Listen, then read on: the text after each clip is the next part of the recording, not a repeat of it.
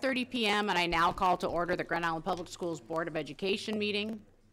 This is the Monday, December 12th, 2022 meeting. Notice of this meeting has been advertised in the Grand Island Independent, which is the district's designated method of giving notice of these meetings.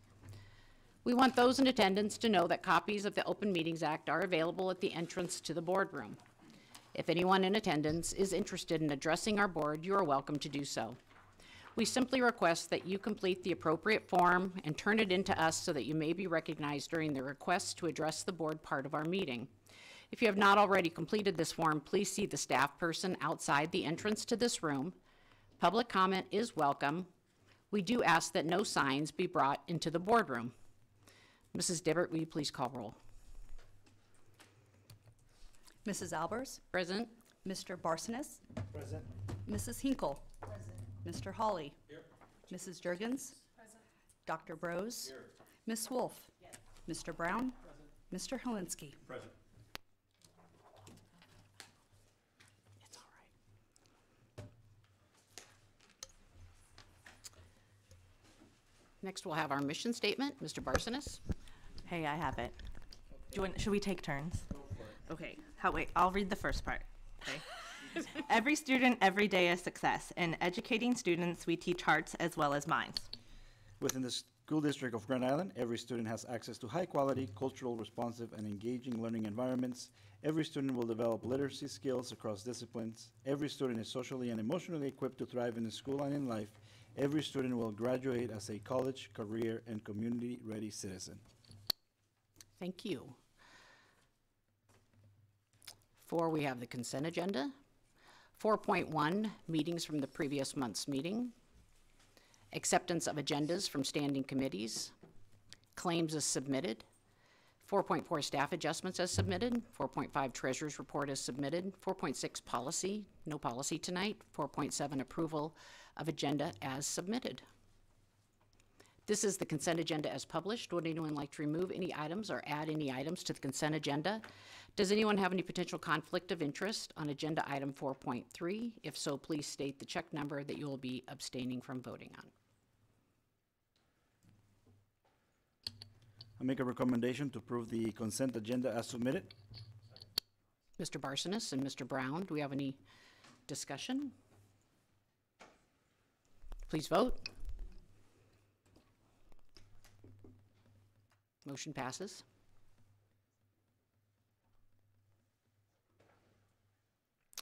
Five, information item, 5.1, Hope Squad, 5:45 Zoom presentation. Do we want to go ahead and do the Christmas card? Sure, that'd be great, yeah.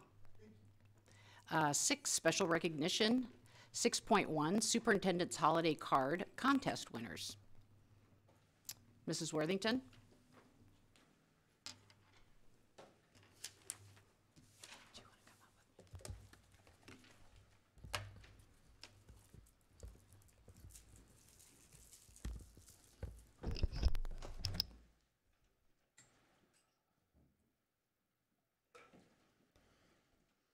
Okay, good evening. This is one of the most fun things we do every year, is the holiday card contest.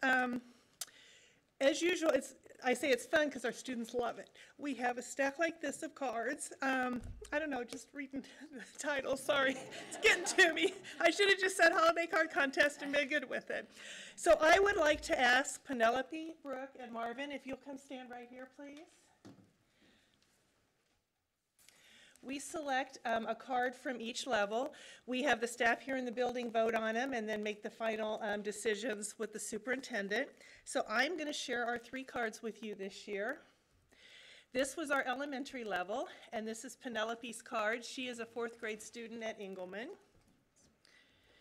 The middle school card is Brooke Miller. She is a 7th grade student at Westridge. And this one we selected from the high school is Marvin Poto, and he is in 10th grade at Grand Island Senior High. And then we have the tough decision, well, not I, but our superintendent and Mitch or whoever we talk to from the communications department, but they choose the one that we print and send out. And so this year, this is the card that we will print and send out. And if you can't read it, it says, we are all unique like snowflakes. And we just felt like that represented our district so well. So Penelope, I'll let you go first and get your certificate, and then we'll have you go up front and we'll take a photo.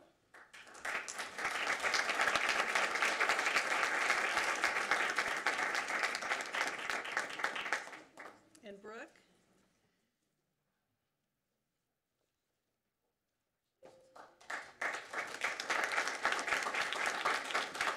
And Martha.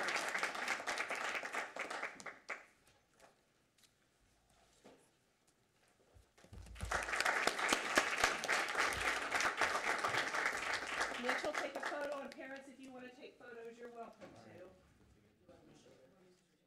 Yep, hold up your certificates if you can.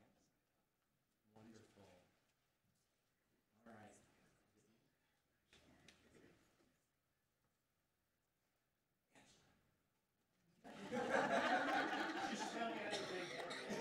Sorry, Mr. Olinsky, that's on me. All right, here we go.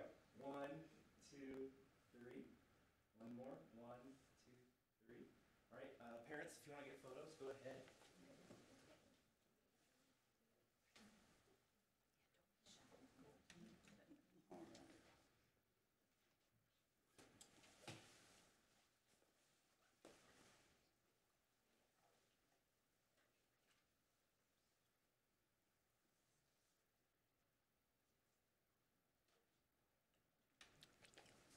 And would family members of these students stand to be recognized as well? Thank you for encouraging their artistic talent.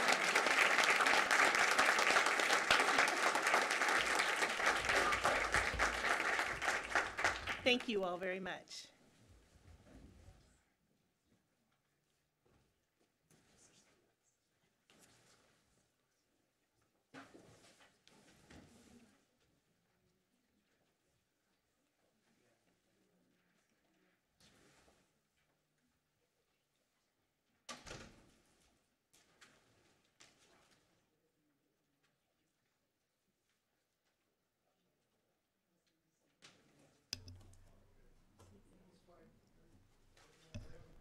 Is she coming? We're going faster than I thought. Okay, yeah. That never happens. So I'll give you a little background. The Hope Squad, Dr. Hudnall will be presenting, and he resides in Utah. He is the one that created the Hope Squad. He was a high school principal and had several suicides in a year and just couldn't take it anymore. He needed to get it stopped. And so he did all kinds of research, pulled people together. I was in Utah for a conference specifically on mental health, and Utah is a little different. I mean, they've really taken this on, and if you know of I believe it's 888 call number, just like 911, it started with their signature in Utah and then went across the nation. The problem that most states have is that you never know who you're going to get when you call. You might get a call center in Montana, but you're in Nebraska. And so they've had all kinds of glitches, but Utah hasn't. They put a lot of money behind it to get that going so that anyone can get help when they have suicidal thoughts. The part of the Hope Squad, the reason why we're presenting it to you tonight, just as information, just to get a feel for what you think about being able to implement this in our high school. When we brought on Mr. Jaden, we talked about how can we get kids involved. And so we talked about a kind of a peer court. And some of our kids said, well, I don't want to dish out consequences to my friends. And so we thought, okay, what's another way we can look at? And so when I went to the conference, I heard about Hope Squad, and it is about the goals of the Hope Squad is to involve students and to use their choice and voice, but to create a safe school environment, promote connectedness, support anti-bullying, encourage mental wellness, reduce mental health stigma, and prevent substance misuse. And so the program trains an advisor, an adult advisor. It could be a counselor, it could be a principal, it could be a teacher, to then lead a group of students. And we've talked about, well, would we do like each academy has a Hope Squad? Is it just one big one for the high school? Is it by grade level? So those would be all things that we would have to work out if we decide to go this route. So they train the students, usually over the summer, pretty intense training, and then the Hope Squad would meet weekly with their advisor, and just how do we get the word out that we're here? How do we support students? How do we respect confidentiality? But they go through all of those things. And then, you know, how do you report when someone's in trouble? And what Dr. Hudnall has found is that peer-to-peer support really has an impact. And so he'll be talking a little bit about that tonight. And when you think about costs, when the kind of the Cadillac model for curriculum would be $12,000 for 4 years. And so you pay $3,000 a year to keep the curriculum going, to keep the training going. And then after that, it would be $550 a year to maintain the curriculum and the support from the Hope Squad. And then there would be, for training, it would be another, about $4,000 to get advisors trained. And that would be kind of the Cadillac version as well. They would bring the trainer to us, and so we could train more people a little less expensively. So, trying to think of anything else you might want to know. Robin, is that training teachers or is that training the students? Both. Okay. So pretty intensive training for the advisors, and then also bring the kids together to train them. One of the other things that we've just kicked around is student nominations, that students are nominated by their peers to be on the Hope Squad. And one of the questions I would like to ask Dr. Hudnall, do the nominations work, or could students apply? You know, how do you get that interest going so that you could get the students on board? The other piece of it is they strongly encourage parent involvement of the Hope Squad students so that they know what their child's getting into. They can support them in, you know, being there for the trainings, working them through it, because it can get pretty emotional if you have a tough issue. And so how do we support kids and their parents and the staff that work with them? One of the things we learned with Hello Hero, our students told us that, well, could we have counselors that work with small groups so that we could bounce ideas off of each other and share. And one of the main things that they have talked about is just the stress of everything they're expected to do, and how do you manage it? How do you manage a schedule? How do you manage your schoolwork? And so this is just another way to pull kids together to come up with what's high on your agenda to help support kids. And so just, it can go a million different directions, and we just really want to work with Hope Squad if that's the direction we choose to go. And again tonight, it is about Dr. Hudnall really telling you the nitty-gritty pieces and parts of where we want to go with this. So Dr. Hudnall? Thanks for being here. And I just gave the board a little bit of background, and so we really want to hear from you, your expertise, kind of how it got started, where you're at, and about 15 minutes, and then open up for questions. Yeah, that would be great. Okay. Can I share my screen? You should be able to. I think it's your link. I'll show some slides. Let's see. Share screen. Presentation. I apologize, it is snowing. We live right next to, our offices are right next to Sundance, Robert Redford's. That's lucky. We have lots of rain here. Do you want me to say hi to Robert for you? Please do. So, Hope Squad program, can I just jump in, am I okay? Yes, please. Okay, so background information, former high school principal, assistant superintendent of the Provo City School District. Spent 15 years as a principal, before that teacher, counselor, and then 15 years at the district office. Unfortunately, at the time, state of Utah was 5th in the nation for suicide, and our district was averaging 1 to 2 suicides almost 18 years. As a high school principal, I lost 5 students to suicide. This video kind of introduces it, and we'll go to the next one. In high schools across the country, a crisis. Who here knows somebody personally who's contemplating suicide? Every single one of you. Suicide now the second leading cause of death between the ages of 10 and 18. For Utah Principal Dr. Greg Hutto, it's more than statistics. After he was called to identify the body of one of his 14-year-old students. I literally threw up and sobbed. I made a vow that I would do everything that I could to help prevent suicide. He founded Hope Squad, a way to help kids change how they talk about mental illness. Young people feel like they're the only one, that they're embarrassed, they're struggling. The program gives students the tools to recognize those in need and get them help. I don't think that most people understand that. People do say that they're going to commit suicide most of the time before they do. There are now more than 500 squads across 18 states in Canada. Another 100 will begin next year. We're having this connection, we're having this relationship now, and I care about you. Students are chosen by their peers and specially trained, meeting regularly. This is Hope Squad's first year in Mason, Ohio, and the first year without a suicide since Abby Gabio started at the school 4 years ago. Do you think Hope Squad has saved lives this year? For sure. I think that because of Hope Squad, we get to the students early enough. That stigma is breaking down. Students are willing to accept help. Fifth grader Valerie Goldbar recently spoke up when she saw a friend was cutting herself. She told me about it and said, don't tell anyone. And my immediate reaction was to go straight to the Hope Squad advisor or an adult.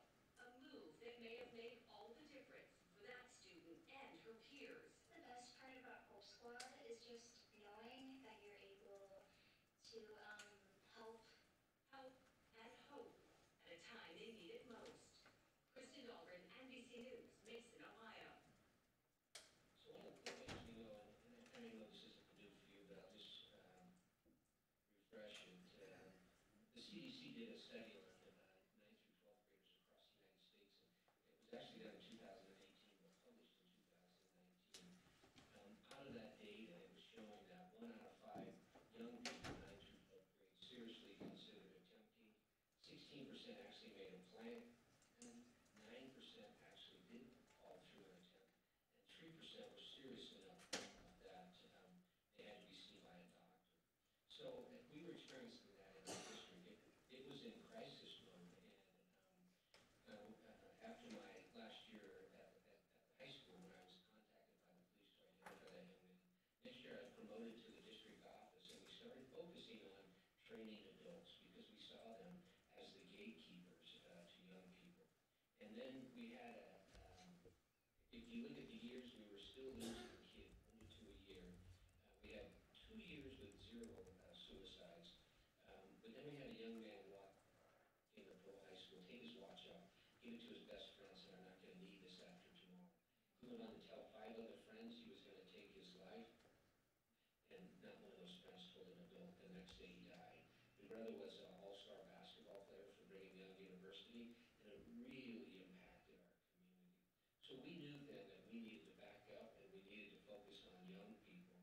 So we partnered with Brigham Young University, our local mental health agency, and some researchers, and we came together, and I brought all my school counselors, social workers, and school counselors, social workers, and psychologists together. We had about 80 people, and we spent 3 years looking at every program around the world. One of the first things we learned was this. Research shows that half of all lifetime cases of mental illnesses begin by age 14. The youngest suicide we had on our campuses was a 4th grader who took his life on campus. While elementary is rare, it impacted us as a community. And what the research shows is that they interviewed thousands and thousands of adults who have tried to take their life and ended up in treatment. And one of the first things they asked them is, at what point did you notice you started to struggle? And ages 10 to 14 rose to the top.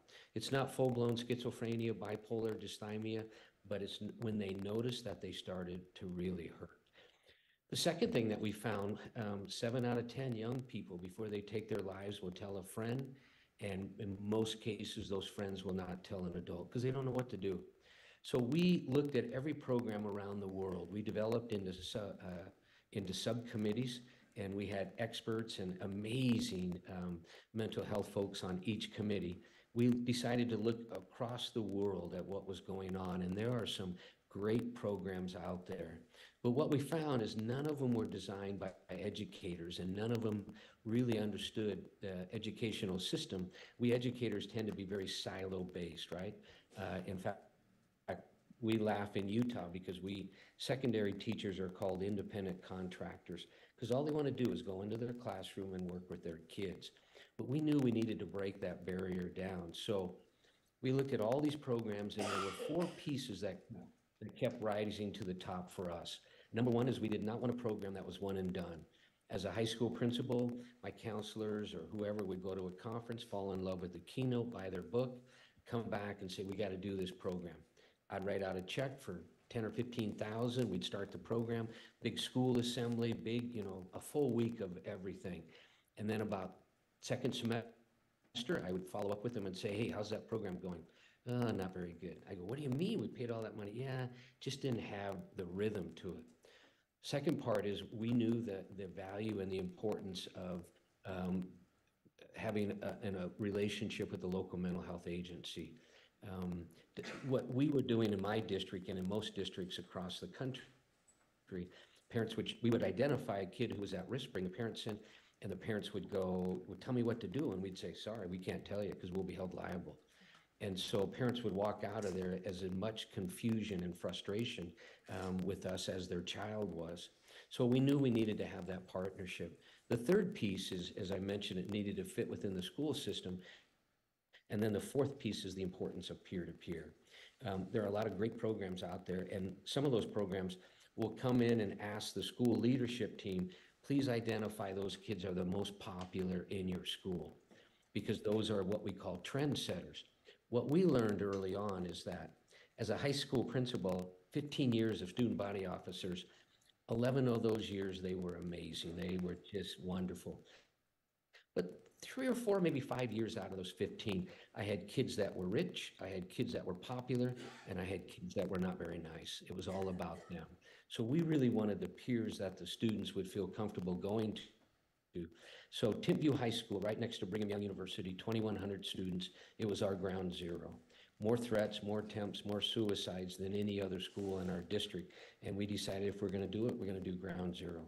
So we walked through every English class and we asked every young person, if you were struggling emotionally and needed to talk to someone, list the names of 3 of the peers that you would feel comfortable going to. And the most amazing thing happened. The same 40 names rose to the top out of 2,100. So we pulled those kids together, started training them on warning signs, risk factors, self-care, boundaries, and when to go to an adult, because the young people are not trained to be therapists or counselors. They're trained to be the eyes and ears of the school. And here's the program. It was so successful, we put it in every school, 13 elementaries, 3 middle schools, and 3 high schools.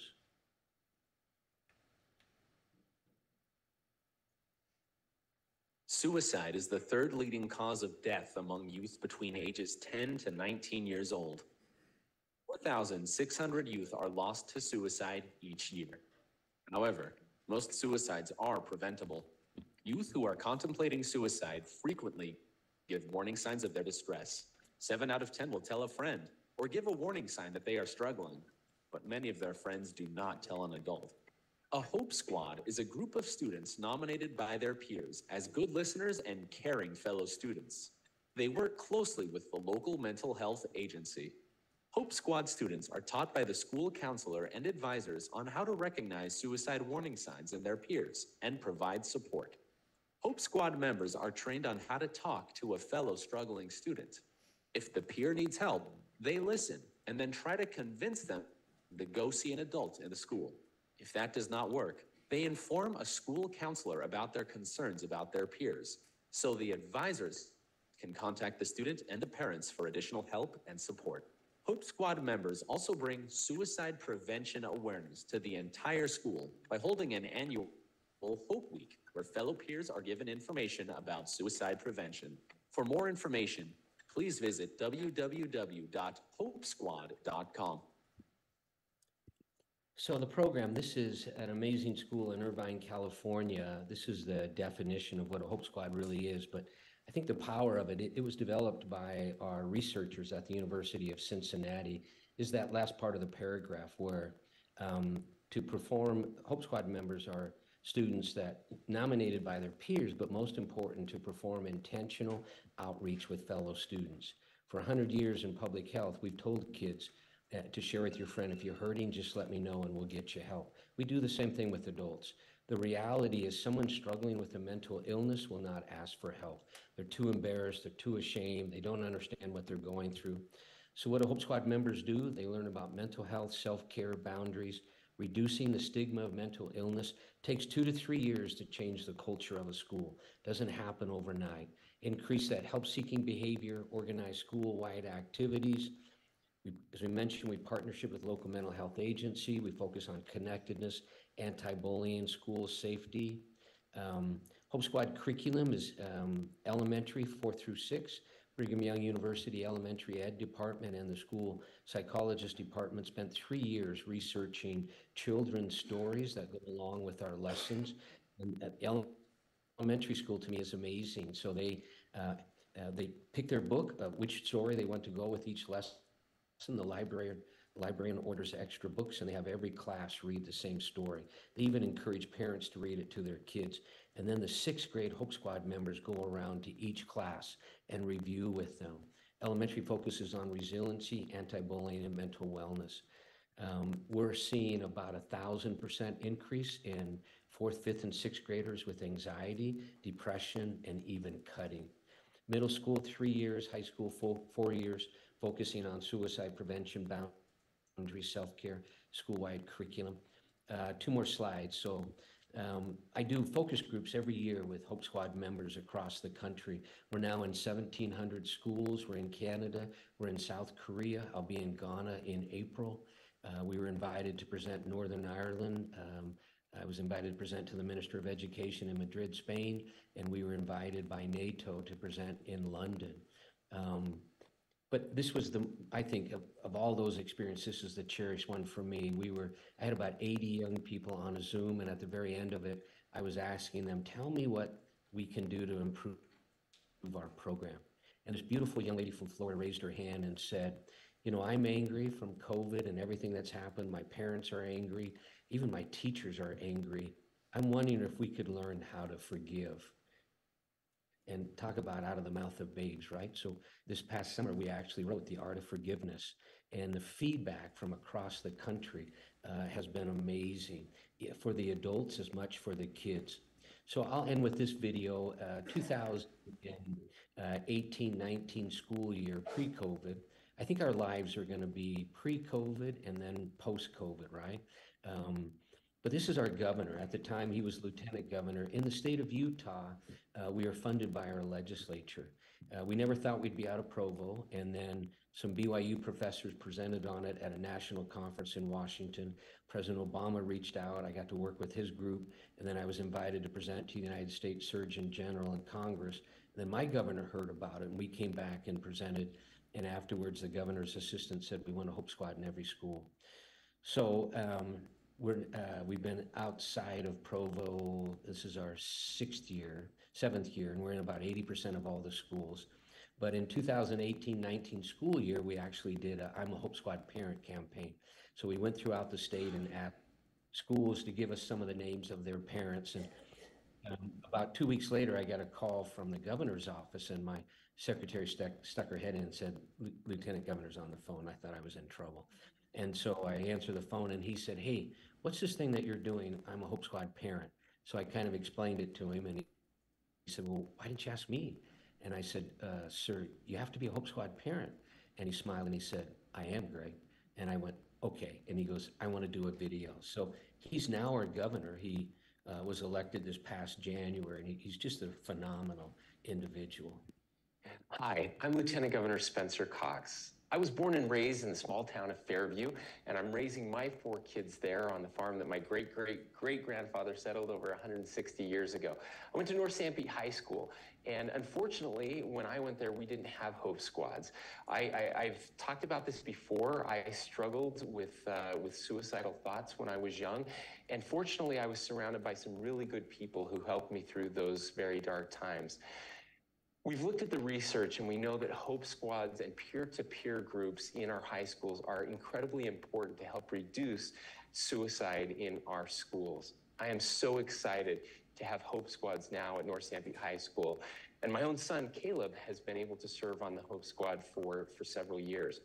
It's amazing to watch as these kids reach out to their peers to help those who are struggling, to help their friends and students know that there is a place with people who care about them, where they can feel acceptance, where they can feel loved, where they can find someone to talk to, where we have students looking out for others who may be marginalized, who may be suffering, and who may be thinking of ending their own lives. We need more Hope Squads. We need more students on Hope Squads. I'm so excited to see, I've been able to travel the state and talk to Hope Squads all over the state and see the incredible things that they are doing to help prevent suicide in our schools. I am Lieutenant Governor Spencer Cox, and I am a proud, Oops. What do you say? I'm a proud Hope Squad parent. Boy, I blew that one, didn't I? I'm so nervous about time. I want to make sure that I respect your time. Anyway, at the very end, he says, I'm a proud Hope Squad dad. This is our story. It's on Amazon. It's $8 or $10, but it talks about our journey and everything that we've gone through. And so that's the Hope Squad program. And you received the 50-minute presentation in 13 and a half minutes. You're awesome. Thank you so much, Dr. Hudnall. What about questions?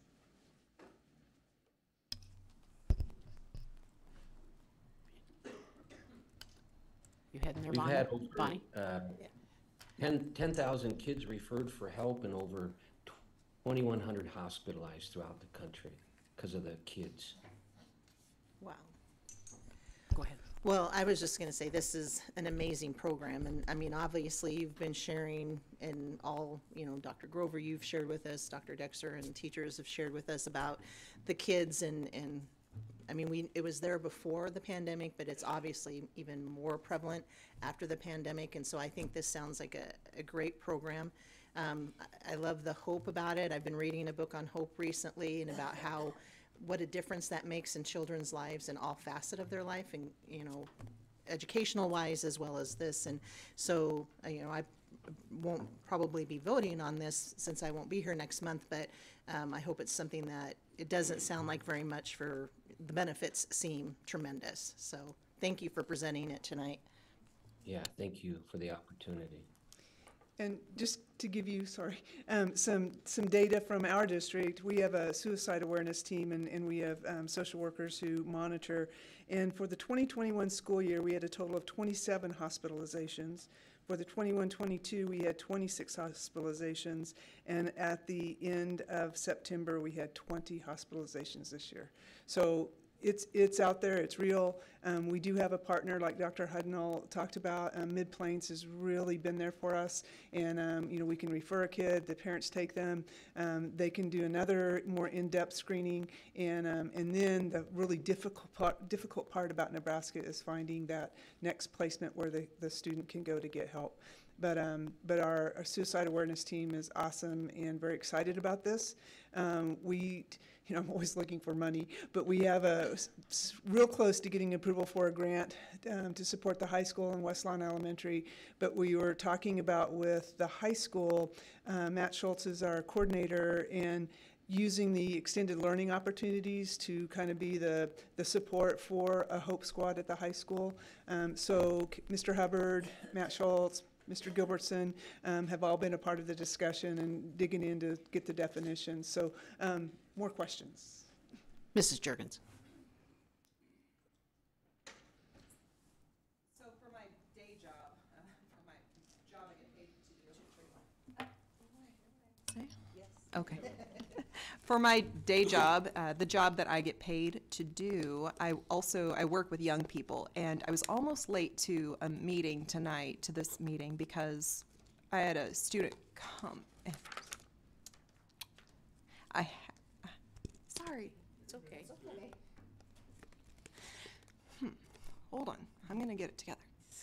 I had a student come and talk to me about her struggles, and she has spoken with her parents about these struggles, and one of her parents called her a snowflake for communicating her struggles, and have declined getting her help for that. And this student lost a very close friend, but because they took their own life. And, you know, I just, this is so fresh on my mind, so I'm very sorry, but,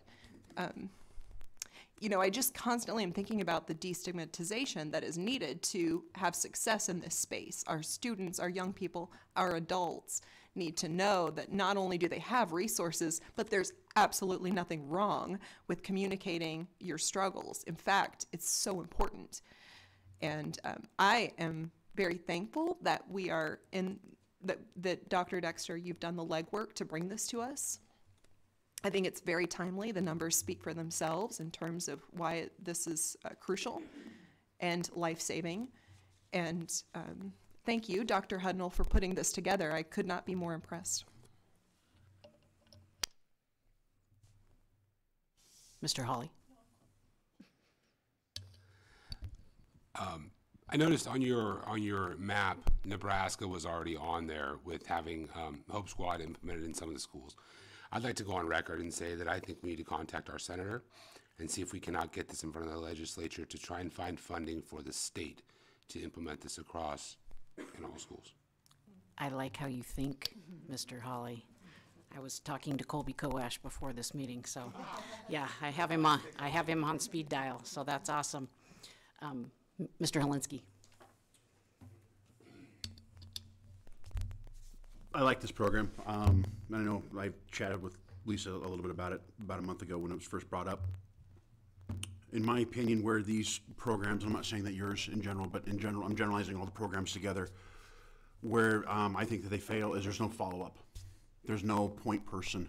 What makes Hope Squad different? Is there a point person per city, per school district, or is there an 800 number that they have to call? I think it's important that you have to have boots on the ground, especially with these types of situations.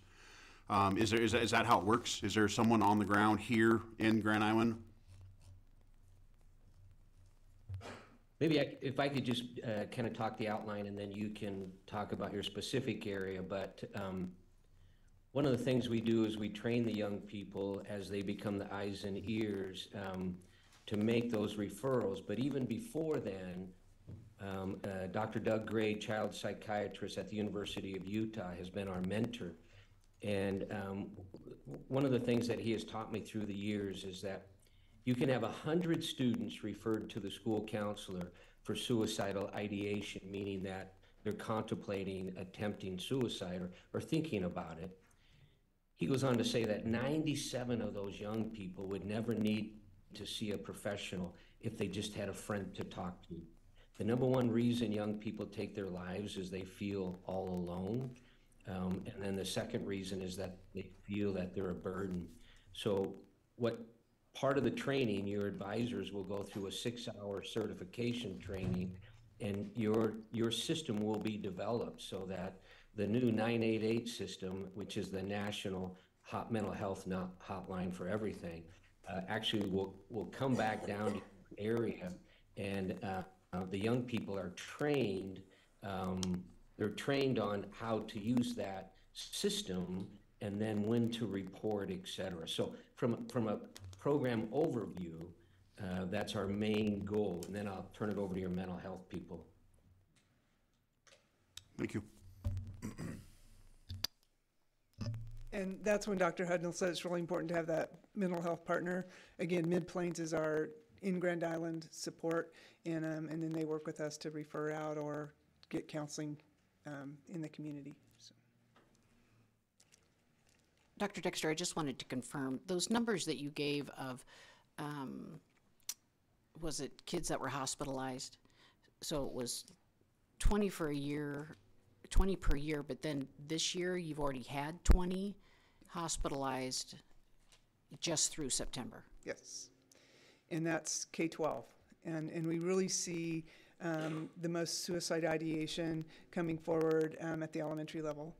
And, you know, people will say, well, it's all because of bullying. And we also keep our data that the majority of it is, number one, trauma somewhere in the student's life. And then, you know, things going on in the home, anger, divorce, you know, just things that the student's really struggling with. And so when Dr. Hudnall talks about having that friend to talk to, that's so important. Because when you're going through that, you tend to keep it inside, and then it just boils and boils and boils. But yeah, you know, we had a preschooler that had a plan and knew where the gun was, and you know, and that just blew me away. So yes. Thank you. Erica?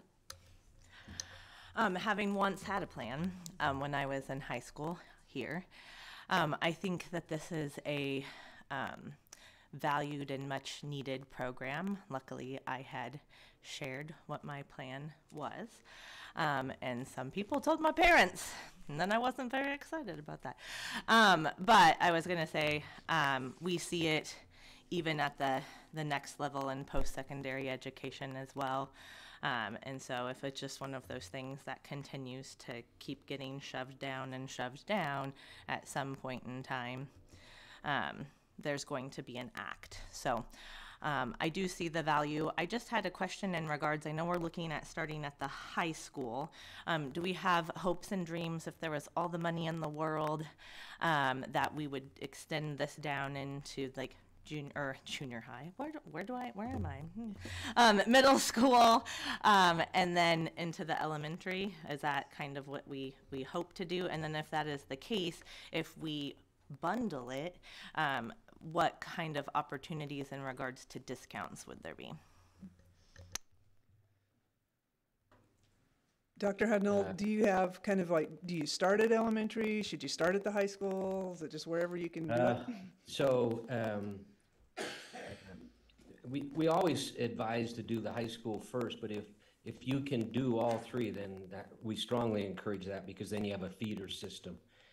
Because what you're trying to do is attack a comprehensive approach to the community. It's not just the schools, it's the communities. And so parents start talking about it, and businesses and faith-based leaders and others. And so, you know, if you can only do one, do high school. If you can do a package deal like you're talking, that's what I would do. Our prices are going up, and so this would be a good time if you're interested, but you know, whatever works. Thank you. Bonnie, did you have another question? No. Okay. Mr. Cloutier, may I get you in this conversation as a high school student? What is your first not to put you on the spot like I am, but tell me your reaction to this and your thoughts. What are you feeling? So I actually was going to ask a question. It seems like this is a good way to get people referred, but Dr. Dexter, like you said like, I believe you said 97 out of 100 of them would just need someone to talk to. And I assume in this context, that would mean some form of counseling or therapy. So what are we doing exactly to provide students with this? How frequent? How long can we continue? Therapy and counseling isn't free, so how does that look like? If you know, a bunch of people get referred from this, and then it's determined that they do need someone to talk to, I guess sort of how would the district go about getting that accomplished? You bet. And Dr. Hudnall, we're so fortunate to have a high school student as our a board member. And so just really asking the question about, you know, if you have 97 out of 100 kids who need someone to talk to, does it always need to be a therapist? Is that what Hope Squad kids are for, or can you talk to that?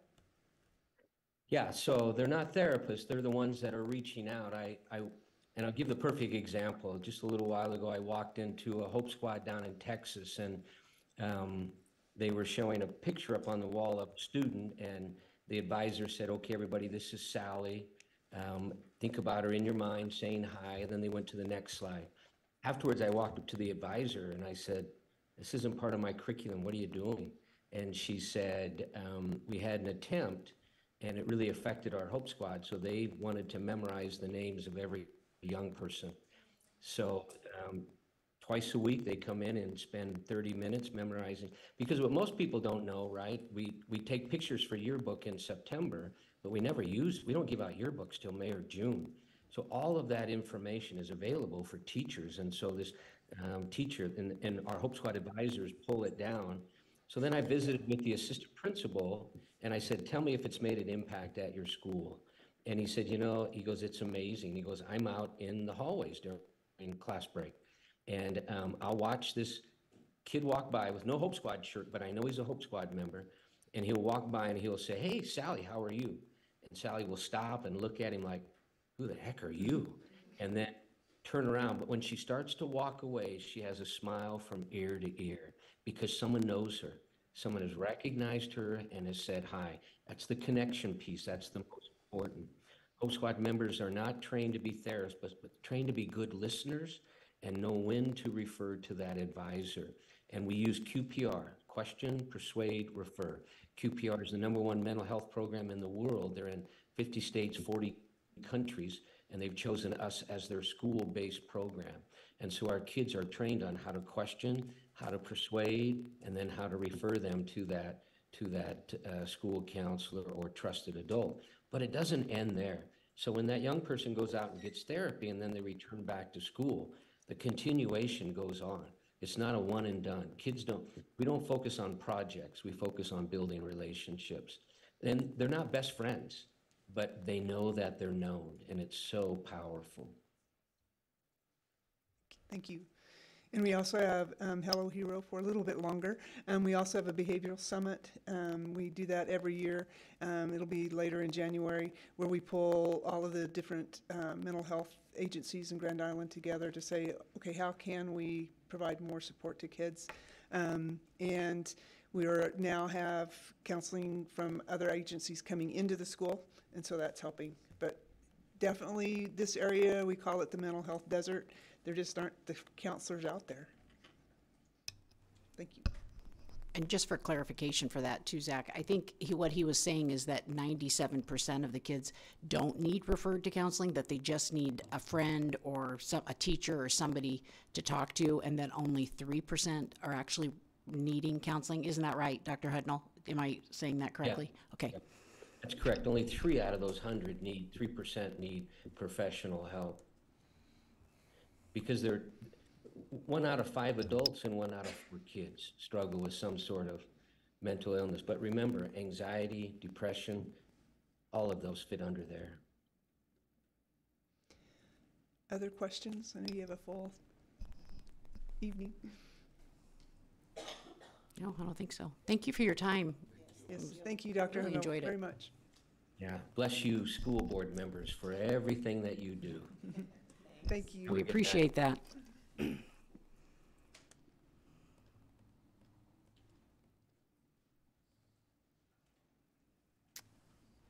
Going on now, campus highlights. 7.1, reaching academic goals through intentional action steps.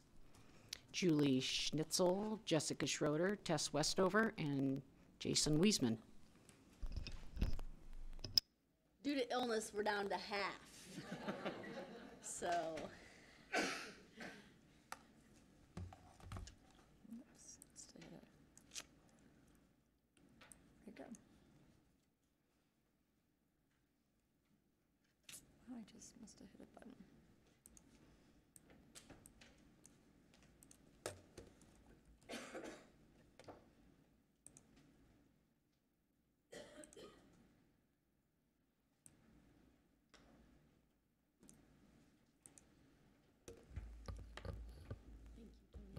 Sorry, I must have hit a button on my way up.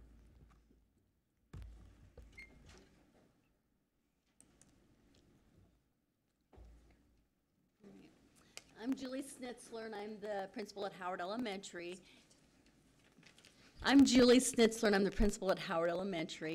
And just really, really proud of the students and the staff there. And our short presentation is just sharing about our Tier 2 and 3 action steps that we are really working on after we analyze the data.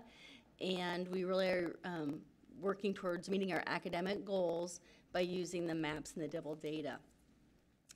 And our goals, our action steps are aligned to the district's strategic plan, as well as our school improvement strategies that we've identified through our teacher leaders. And every grade at Howard Elementary has chosen a goal that they are choosing, that we will meet by the end of this school year. And the levels are indicated by the NSCAS. We're using the NSCAS rating scheme. And so you can see up there the grade level. And they looked at their data with their DIBELs from the beginning of the year in the fall, and decided the percentage of students they were going to be able to get proficient by May, and set their individual goals. So then we're using the data to decide how our kids are doing and what instruction and what teachers can be doing more effectively. And this is an example of a benchmark data for 2nd grade by standard. And you can look at the blue and the red and tell which standards that our students struggled on and which students our students did well on. And teachers are talking about that and reflecting on their own instruction and what they will do because of this data. Here's an example of a data analysis protocol that we do use with those students or do use with the teachers in their PLCs. And our academic coach, Jessica Schroeder, she does help lead these, and she was going to come tonight, but she has a sick child. So, and then with that, Jason Wiesman is a 5th grade teacher at Howard, and you're going to get a teacher's perspective of our efforts. Okay, so one thing my team did was we utilized the data analysis protocol that you saw in the previous slide, and we used that to analyze our math benchmark that our students took back in September. And one of the things that it was helpful with was understanding where our students were with each standard, as you saw in one of those slides. And from that data, we were able to retool some of our win time groups. And students were able to be placed into groups where they were either utilizing our new spring math intervention or getting more intensive support, because we did realize some students needed some more targeted practice. And then we also were able to see which students are good to go and they need just some more enrichment. And so that really helped us divide that up among teachers and some of our staff that was on our team. And then also we recently reused this with some of our checkups in math time and reflected on are our interventions working, and just making sure kids are getting what they need during that win time, so we're closing gaps in their learning. And so Tess Westover, who is our interventionist at Howard, she was returned to the classroom because of the teacher shortage, and we're really excited to get her back the 2nd semester. So we're intentionally transitioning her back, and we've been able to get a substitute a couple times and had her go to each grade level and review the student data and the intervention groups that were created, as well as the resource being used. And is it addressing the specific skill gap identified for those students? And then also our paraeducators who are helping us with those small groups are being monitored and given feedback on their instruction in those small groups of 1 to 5 or 1 to 4 students during WIN. And she is a great resource for those outliers, for our students who maybe be significantly below grade level. We have students who may be even 3 to 4 years below their grade level, and she's just a really great resource. She's the resource for us to teach us what resource do we need and what kind of instruction to get them gaining to 2 to 3 years within a year. And she's unable to be here because she's also sick, but just wanted to really support the interventionists and their expertise and how they can support our students and our teachers for those outliers. So it was a very quick overview of what we're doing. You're always welcome to come to Howard. We'd love to show off our teachers and our students. Are there any questions about our presentation?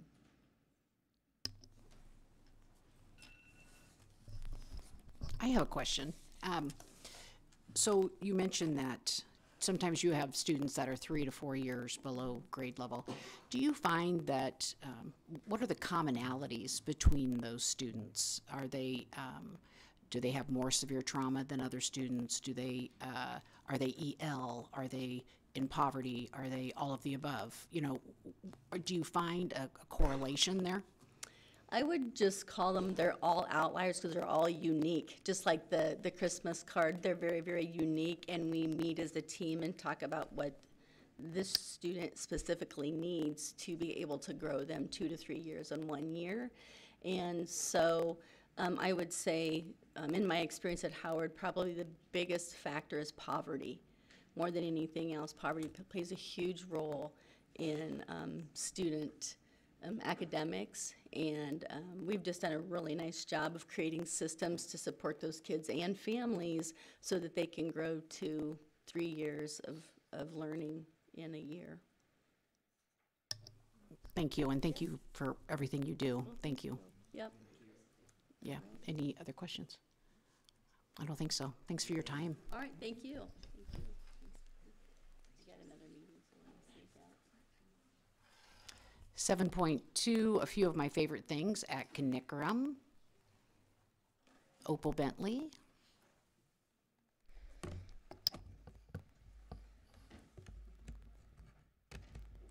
Well, good evening. I feel like I was just here a few months ago, but this is great. I always love to come back. My presentation is really about our climate and culture, our social and emotional well-being at Kinnickerum. Last time I came to see you, we talked about how we were bringing our families back into school after COVID. But really, in the past year and a half, we have also been very focused on the social and emotional well-being of our students, our families, and our kids. And why? Why do we need to do that? Because when those things are taken care of and the kids and our teachers and our families are getting the support that they need, the academics fall into place, you know? Our kids and our teachers can work and grow together because they are in a good space. So here's just a little bit of our panorama data. This is our parent view. So a few of our favorite things, you know, from parents, we are growing and our parents are seeing that as well, and we are improving in that. Not only just with our events, you know, we have lots of fun events just like a lot of the other schools as well too, but we're also starting to look into some parenting classes. How can we help support our parents even more? And we have a wonderful social worker who is very passionate about helping our families and parents. And so, you know, she is putting together some parenting classes, but we're also starting to get our parents in more to hear what do they need? You know, how can we help support them? And in the white box are just a few of the comments that we had on our panorama survey as well. You know, our parents love to come into the schools. They love to see what, you know, our kids are doing. And as much fun as it is to see pictures on social media, it's even better when they're actually in the school experiencing it with their children. In January, we're going to have a family math afternoon where during school hours, we're going to invite our parents to come in, and they're going to get to do some math activities with the kids and learn how to practice math at home too. You know, we always hear about how hard Common Core is, but when you actually get in there and get to learn with your kids, it's just so much easier. So the other area we always want to focus on, of course, are our kids. We want them to feel successful in school. And so we decided this year we needed to celebrate our kids more. We needed to celebrate their accomplishments. And so some of the ways that we're doing that this year is we have started Student of the Month, where teachers get to nominate a student who is showing that safe, respectful, and responsible behavior. And once a month, they get their name announced on the intercom, and they get to come down and receive a little certificate. And our theme this year is a surfing ride the learning waves, so they get to wear a lei for the day, so everybody knows that they are student of the month. And then I get to go around with our little prize cart, and we are also doing monthly perfect attendance, and those kids also get a lei, and we get their pictures. And then our students are also setting personal goals. And so when they meet their personal goal, we get to celebrate them in their classroom with their classmates. We are, of course, continuing our house teams and our coins, which is always so much fun. Right now, if all house teams win 2,500 house team coins before break, we're gonna have a little hot chocolate party, and they're so close, and they have about 3 days left. So they are super excited about that too. Another thing that has helped us this year is having our counselor and having them out of the specials rotation. Our counselor is able to have one-on-one time with kids who really need it, having lunch groups, having friendship groups, and that has made a world of difference this year as well too. So thank you guys for that. Also just having our SECA position, our social, emotional, creative arts, you know, to fill that hole, pulling the counselor out has made a huge difference. And for the kids to be able to express themselves through art has been amazing. Our hallways are now full of art that they have been able to do. And parents love it when it comes home as well. So that has been amazing. For our staff, we also have wonderful panorama scores with our climate and culture.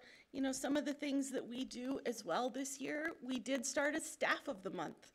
It is nominated by other staff members, and once a month during our staff meetings, they are recognized, and they get little lapel pins. So on their name tags, they have the pins if they were nominated by a staff member, and they get to hear why, and just, you know, be thankful for each other. So that has been great. Of course, we always do lots of fun team building at the start of the year and fun days, but we're also learning together. We're doing book studies. You know, our PLC time is worked on learning, you know, working on growing and learning together. And then those are just a few comments from our staff as well. But, you know, as we're continuing to grow, I think it's just so important to focus on that social and emotional well-being of Kinnickerum as a whole. So thank you.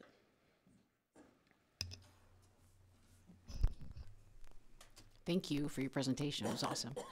Ms. Wolf? I was a Kinnickerum Cougar. So I know that school well prior to the walls being added. But I really do like the family dance.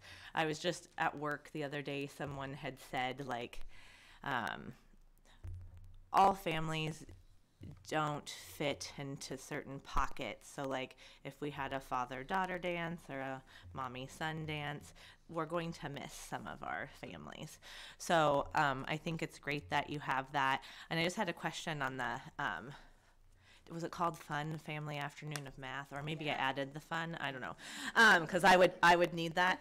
But I was just gonna say also, since it is during the school day, how are we potentially looking at students that have families that work different shifts wherever their jobs happen to be?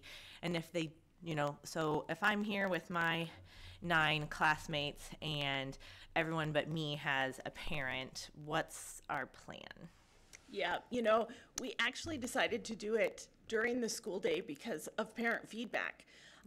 We had some people say, you know, hey, I work nights, can we do an earlier time? So we're trying to kind of spread out those events during different times of the day. But luckily, we have a lot of wonderful staff members too, who I think will step up and help kind of fill that void if somebody isn't able to come in. But I think we also have wonderful parents who will also welcome in other children too. Mr. Helinski. Not so much a question. I was going to ask the actually same question that Eric already asked, but I I like this. I love the fact, and the nail on the head for me is getting the parents involved. Because educating children is everybody's job. Everybody's job. And I remember growing up, there was a man by the name of Mr. Steiner who lived across the street from us. He was the DA for the county, and he would always pull the kids together, maybe go fishing somewhere in his backyard. He had a pond, those types of things, but he was not afraid to knock you in the back of the head with his knuckle either and grab you by the collar and haul you home and tell your parents what you did. And when I hear stories about getting the parents involved, I remember Mr. Steiner for those reasons, because he was always teaching the kids, and these weren't, he had a daughter, and that was it, but he was always with, if he wasn't with her, he was always with the kids in the neighborhood, because it's everybody's job to really educate these kids. And so I love the fact that you're pulling the parents in to get them involved as much as possible. So kudos. Thank you.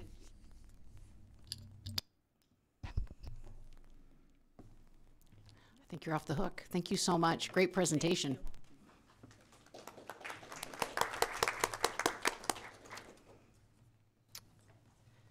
Eight is requests to address the board. We don't have any, so 9 is recess. We can go over that. 10 is reconvene. 11 information items. 11.1 staffing positions.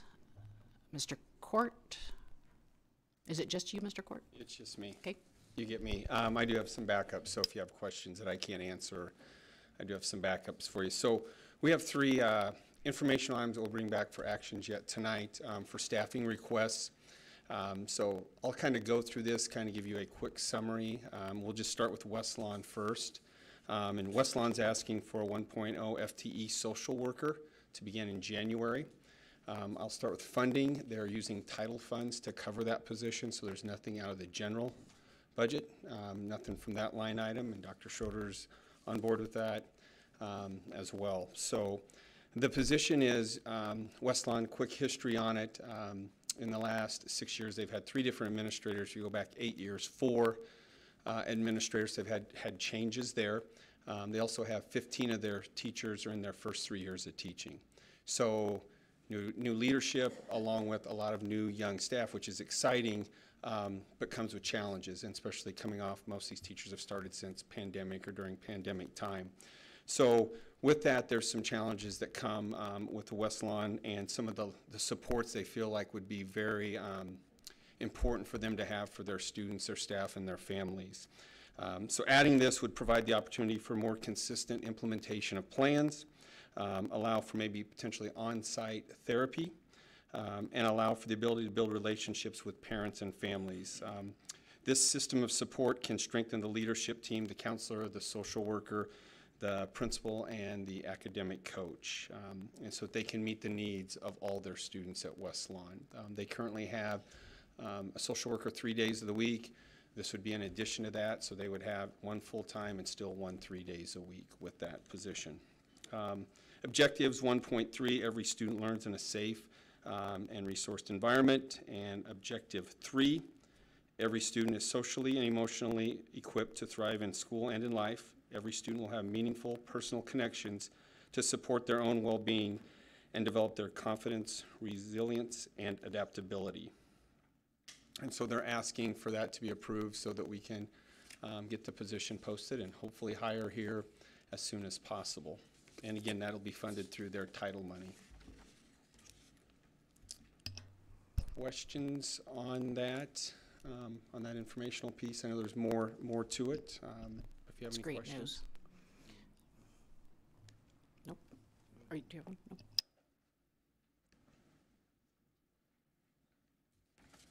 Still me. Just Okay. keep going. Next one is at Dodge Elementary. Mrs. Everly has asked, this is a position that originally was a halftime secretary that they moved into, slid it to a halftime para position. And really her ask on this is to move this from halftime to full-time. And again, funding-wise, this as well comes out of title money, so it's nothing out of the general budget. Dr. Schroeder's on board with this as well. So this position is really geared towards their 2nd and 3rd grade students. Currently, they have 1 para to work with their 2nd and 3rd graders. They have 4 with their kindergarten and 1st. They have 2 with their 4th and 5th. That's how they've utilized it in terms of what's needed, and they feel like having this person that they currently have as a half-time, moving into a full-time position, that 1.0 FTE, would really help their second and third grade because they're missing part of the day with that extra support. The good news is the person they have that's doing the part-time is very interested in moving into the full-time position. So it's one that we potentially could fill ASAP if it's approved tonight. So that's how this position came about for them, basically kind of what they need and shuffling that around and using their title funds to support students and obviously their families as well. And the objectives for that, 1.3, again, every student learns in a safe and resourceful environment, and 3.1, every student is provided a personalized environment for learning. So questions on that? Okay. The third one is our high school EL newcomers teacher. And here's what I'll just tell you. If you look at the numbers that's listed here, so at the end of May of 2022, we had 92 newcomers at the high school. As of November 30th, we were at 124, and we had 5 at the Welcome Center that were coming. So we have added close to 40 newcomers since May, and we currently have 4 teachers. So you do the math. 124 divided by 4 is 31. So they're having class sizes for our EL newcomers of 31. And obviously, space is an issue with that. And again, just adding that 5th person we feel is instrumental for these students that are newcomers coming in. And it's just grown. Usually it's kind of, I think Dr. Lavo said, Mr. Gilbertson, you know, that's kind of a up and down. We grow, then we shrink, we grow and shrink. We have not seen the shrink. It's continuing to grow, and we anticipate it not slowing down, at least not this year. So that number is probably going to continue to grow through the spring. So I may be up here again later on needing some more support on that side. The funding for this with the high school, there's open FTEs that didn't get filled. Again, no hits to the budget. Dr. Schroeder's on board with this as well. So as far as the funding side of it, it is there to utilize this. And again, potentially we have a candidate, so that makes it kind of exciting for this position.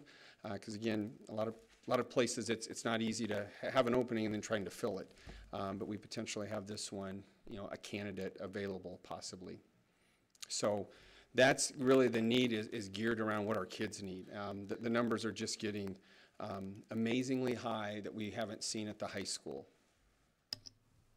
Correct? So I guess any questions in terms of that? Personnel committee had asked that we bring it to tonight for information and then for action as well, just due to the time sensitive of these 3 positions. Mrs. Hinkle? And that's what I was just going to kind of mention is the discussion we had in the personnel committee. Great needs analysis on all of these, so kudos to the team for putting that together because it was very helpful to see that information. But obviously very needed positions. You know, we talked a lot about the class sizes and so forth, and we talked about how paras, we need more paras, and so this is another example of where we're bringing that on and trying to fill that need. And then, you know, at the high school, you know, I know it's, we have no control over who comes to us or when they come to us. It's by law and by our morality that we need to teach those children because they are going to be here in our community. And, you know, the best way to help out the community is to make sure that they are well educated and that they can, you know, get jobs or go on to college or whatnot. So it is concerning to see the numbers, but at the same time, it's what makes our school district wonderful because the diversity is what brings us the better options as a community, and economically, it's the education that serves us well. So most economists would tell you 13-to-1 return on your money when you educate someone. So the personnel committee was very supportive of all these positions and the timing. We felt we needed to get out there so you could start the second semester with these positions in place. Mr. Alinsky.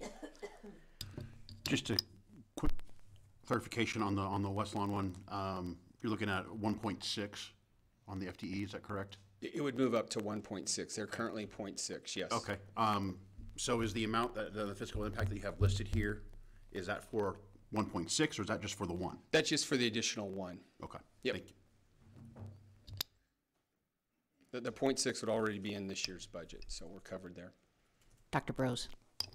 And I just want to clarify for everyone, Mr. Court, when you said there is no hit on the budget, we are talking about federal funds that come to the district for the purpose of Title I instruction, and those are the funds that need to be spent, or we lose them if we don't spend them in an appropriate way. So we are using Title I funds for at least 2 of these positions, if I heard you correctly. That's correct, yes. And there, for that building, the building has the funds and how they utilize those, yes. Ms. Wolf. And I just wanted, did I show my, sorry, am I on? It's my first time. No. I just wanted to confirm, you talked about the humans, but especially with the high school position, we have a classroom. Do we have the space? Yes. Okay. I come from the time of when it was in the 100 ring in the old auto area, and I know it's different, but I was going to say, I just wanted to confirm that we also have the classroom space. So thank you. Yes. Okay, I think you're off the hook. All right, Thank I'll you. be back for that All right. later. Thank you. Okay. 11.2, construction update. Mr. Petch. Thanks, President Albers. Presently, ESSER 3 projects ongoing at the high school addition. Weather's, holding us back just a little bit, but still hoping that our contractor can get going with the roof structure here in another 3 to 4 weeks. Once that's in place, we can close the building, and then we'll making plans to how we're going to move kids around to get into the music area and things like that. So. In progress, staying on schedule though, so far. Been working on our last piece of the ESSER 3, which is the security vestibules at 7 buildings.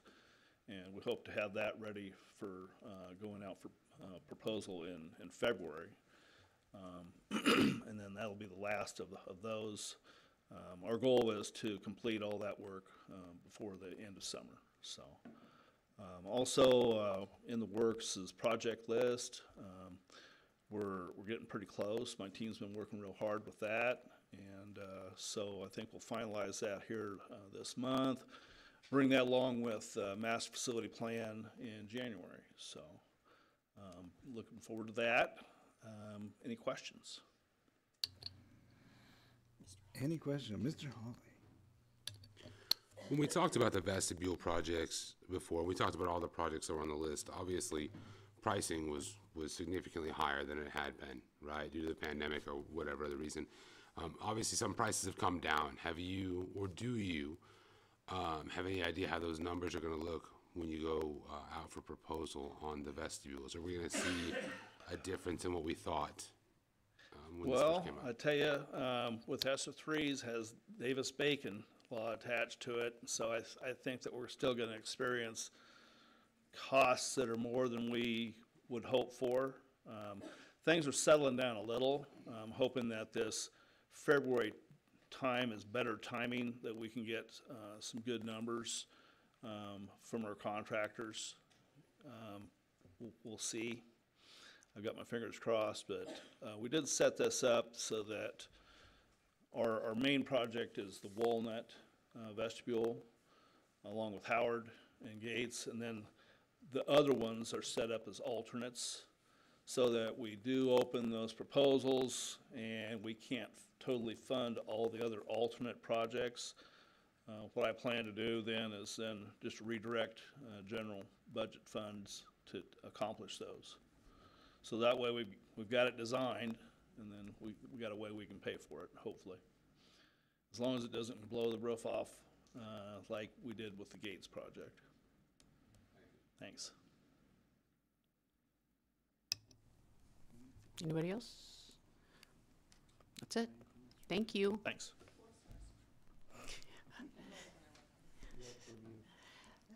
11.3, student representative report. Mr. Cloutier. Hi, everybody. So, to start off, I'll be just discussing what the class officers have been up to since we last spoke. Most of what we've been doing is just planning and helping organize and design prom and stuff related to that. So most recently, we visited Riverside, which is where it's going to be hosted this year, and just sort of help design the layout with the people who we hired to decorate and stuff like that. The theme this year is casino, so that'll be pretty cool. We're just working on that. Then for activities, winter sports have all begun, but obviously the bulk of the games and stuff will be happening after the break for stuff like basketball, both basketball teams, both the wrestling teams, and then bowling, unified bowling, swimming, for all those. But I mean, there's been great starts to all of these, so a lot to look forward to, a lot to build on as well. And then for fine arts, they're doing good. After the break, show choir season, competition season is going to start, so that's something to look forward to. And then obviously, most importantly, I guess, to the student body right now is it's finals week this week, so for students at least, there's going to be, you know, lots of studying and stuff as students prepare for tests, and as teachers help them prepare for tests as well. I mean, I know personally, obviously because it's GISH, this applies to all the teachers there, but specifically for AP classes, lots of teachers have been making themselves extremely available to students as much as possible, and working really hard, in some cases persevering through just obstacles and stuff that can come up, which is really admirable. I mean, there's lots of teachers that overcome a lot to try to help students. Yeah, I sort of want to give a shout out to them because they make a lot of this possible. All the numbers that we, you know, like to, that all the successes and stuff, it comes from that effort. I don't think that's something we should take for granted. I think that's super important. Anyway, but I look forward to lots of success. And we're wrapping up a really great semester, in my opinion. A lot accomplished by students and staff, and I personally feel very confident going into these finals and into next year. So, yeah. Thank you. Thank you, Mr. Cloutier. 11.4. Oh, I'm sorry. Yeah. It was super discreet, right? I just wanted to tell you, Zach, I really enjoyed listening to your reports since you came on. You are wise beyond your years. You think outside of the box, you care for people, and you listen. So please don't ever lose that. Thank you.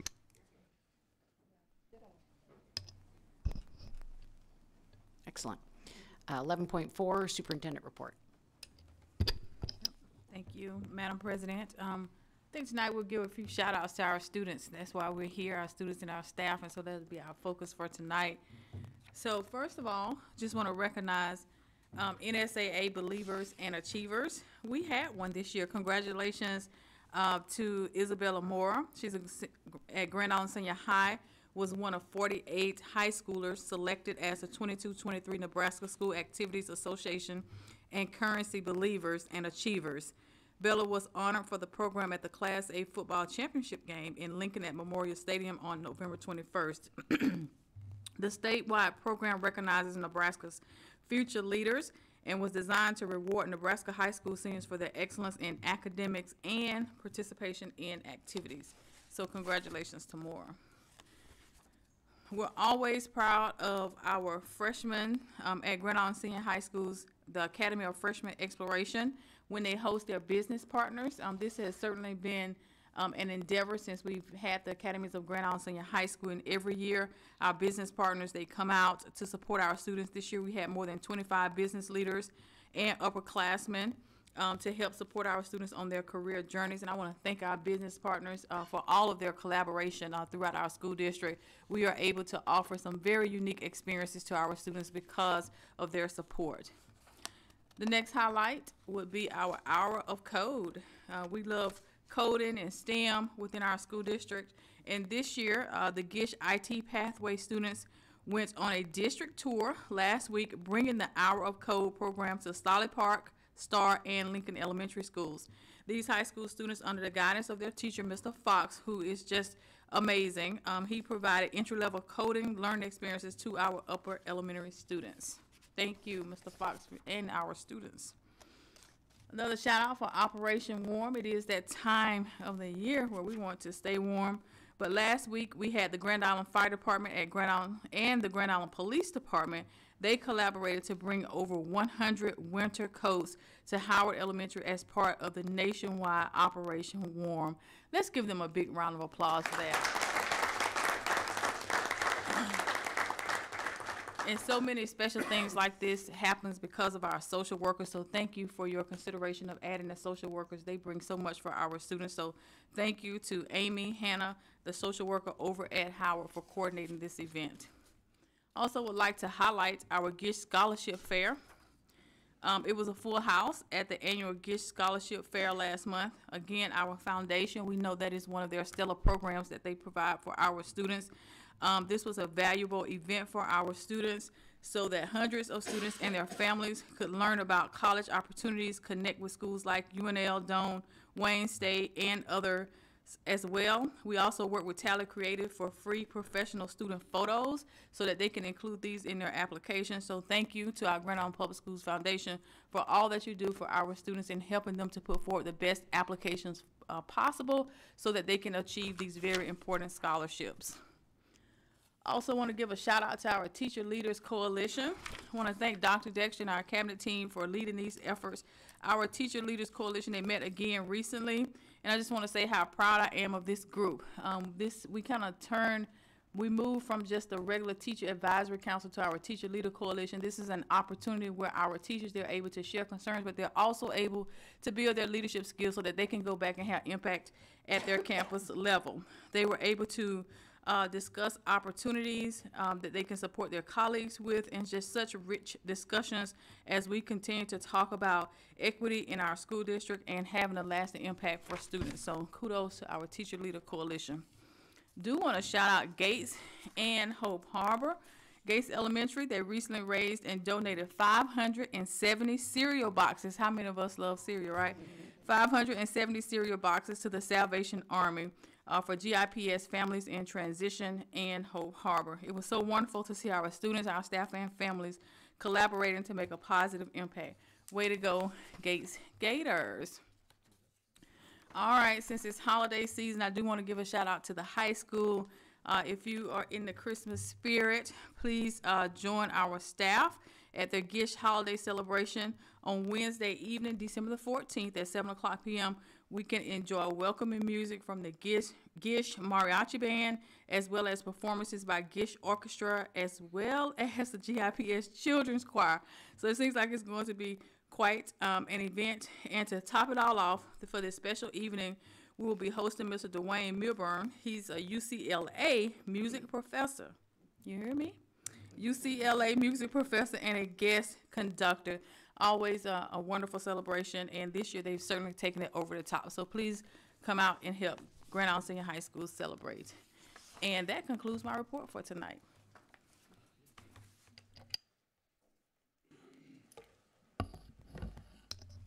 Thank you, Dr. Grover. We will move on to action items. 12.1, proposed 2023-2024 GIPS calendar.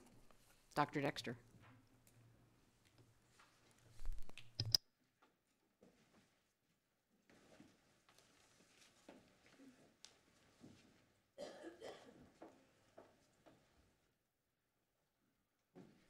I was just sharing that our guest conductors had some travel issues, but he's supposed to be here, getting into Omaha late tonight and then be here tomorrow morning. But he ended up from Los Angeles, tried to land here, went to South Sioux, tried to land there, then to Dallas, and then back to Omaha tonight. So he's going to get here, but we are excited. All right, the elementary school. Well, it's really this action item tonight is about adopting the staff calendar. But we had some concerns with moving, first of all, we did away with the early out Wednesday this year, and just heard a lot of concern about lack of plan time. And so when we developed the calendar, we recommended that there be a 3:05 dismissal instead of the 3:30 dismissal. And then that came back with, but will we have guaranteed plan time with that? And so Tony and I met with a group of elementary teachers, and it was just a great meeting, and just came together and just shared about where are we at, where do we need to go, how can we help support this. So we pulled together a set of norms: presume positive intent, listen without judgment, seek to understand, share proactively, and be student-centered and solution-focused. And I can report that everybody on the team was there. The purpose: feedback to inform future decisions with the elementary schedule for the 23-24 calendar. We are making the recommendation that it go to 8 to 3:05 instead of 3:30. I used, with positive intent, the 4:15 time as a way to say, you know, when a meeting goes past 4:15, we need to start thinking about scheduling another one, because holding teachers longer than that, just, it's not productive. But that kind of turned into, well, do we have to stay until 4:15? And so we had lots of conversation about that. The duty day to support students, the expectation is that staff be there 15 minutes before and 15 minutes after, be available to be on duty. We also use a 7.5 hour day when we're talking about, well, it's plan and prep. How long do we have to be here? Well, we just say plan on 7.5 hours. But that's not written, it's not in policy, but it's a professional expectation. We also shared the professional responsibility and in policy, and certified staff are salaried employees, not hourly. We work to meet expected professional responsibilities such as IEP, school improvement meetings, professional development. And then teachers were just asking, could we have clarification on when we're supposed to be here? And again, we go back to that duty day, 15 minutes before, 15 minutes after. If it's a non-student day, plan to be there 7.5 hours. So then we also shared a survey that went out just before Thanksgiving, and Tony's going to share some of those results.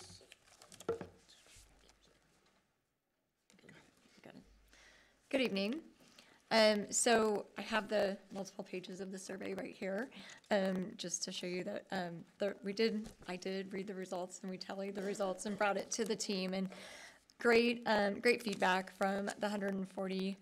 I think we had 157 some responses, 154 responses actually that responded to the survey. And the 3 questions that we asked were, on a scale of 1 to 5, how supportive are you with the recommended 3:05 dismissal? 1, not at all. 5, I'm fully supportive. And then please share some information about the why. Why did you support or why did you not support the 3:05 dismissal?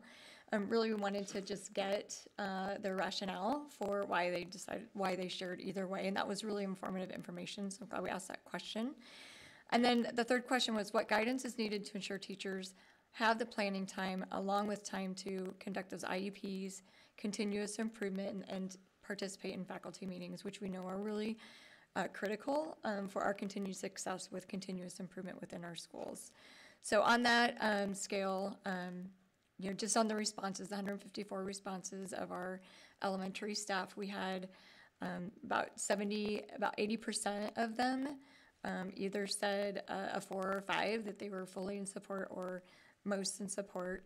12% were neutral, and then the rest were, you know, there was a couple of not at all, or, you know, couple of 2s. The 1s and 2s, so their feedback was really just about questions within the schedule, like what's happening within the school day. Some teachers were really concerned about the amount of time that they had to be flexible with students, as well as to meet some other things that they felt were critical within the school day. So I'll talk a little bit more about those. Some of the themes, the positives were, this would allow us daily collaboration after school.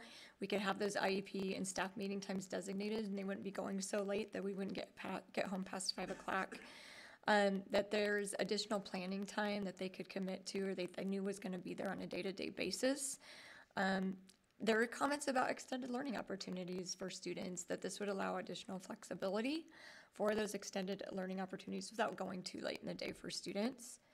The consistency for the students was really important in the responses. They said it's great to have that release time early for students after a long day, but also just that consistency with the schedule and the 5-day weeks. They also appreciated the protected PLC time that was still considered within the schedule for the school day. Some of the concerns that really surfaced as part of the themes, one of the most prevalent concerns was about flex time decreasing for our students, especially when it came to services for special education or for EL supports. They wanted to have, what is that definition? How are we actually going to be serving the students that typically have received some additional supports during that time? And so we did talk with Dr. Levas and Renee Engel. We brought their teams in and consulted with them, with our L4L coordinators as well, and said, can we still make sure that we can meet the needs of our students giving a shortened schedule? Like, where within the day can that happen without taking time out of core instruction? And they felt like we would be able to manage that within the school day and still meet student needs.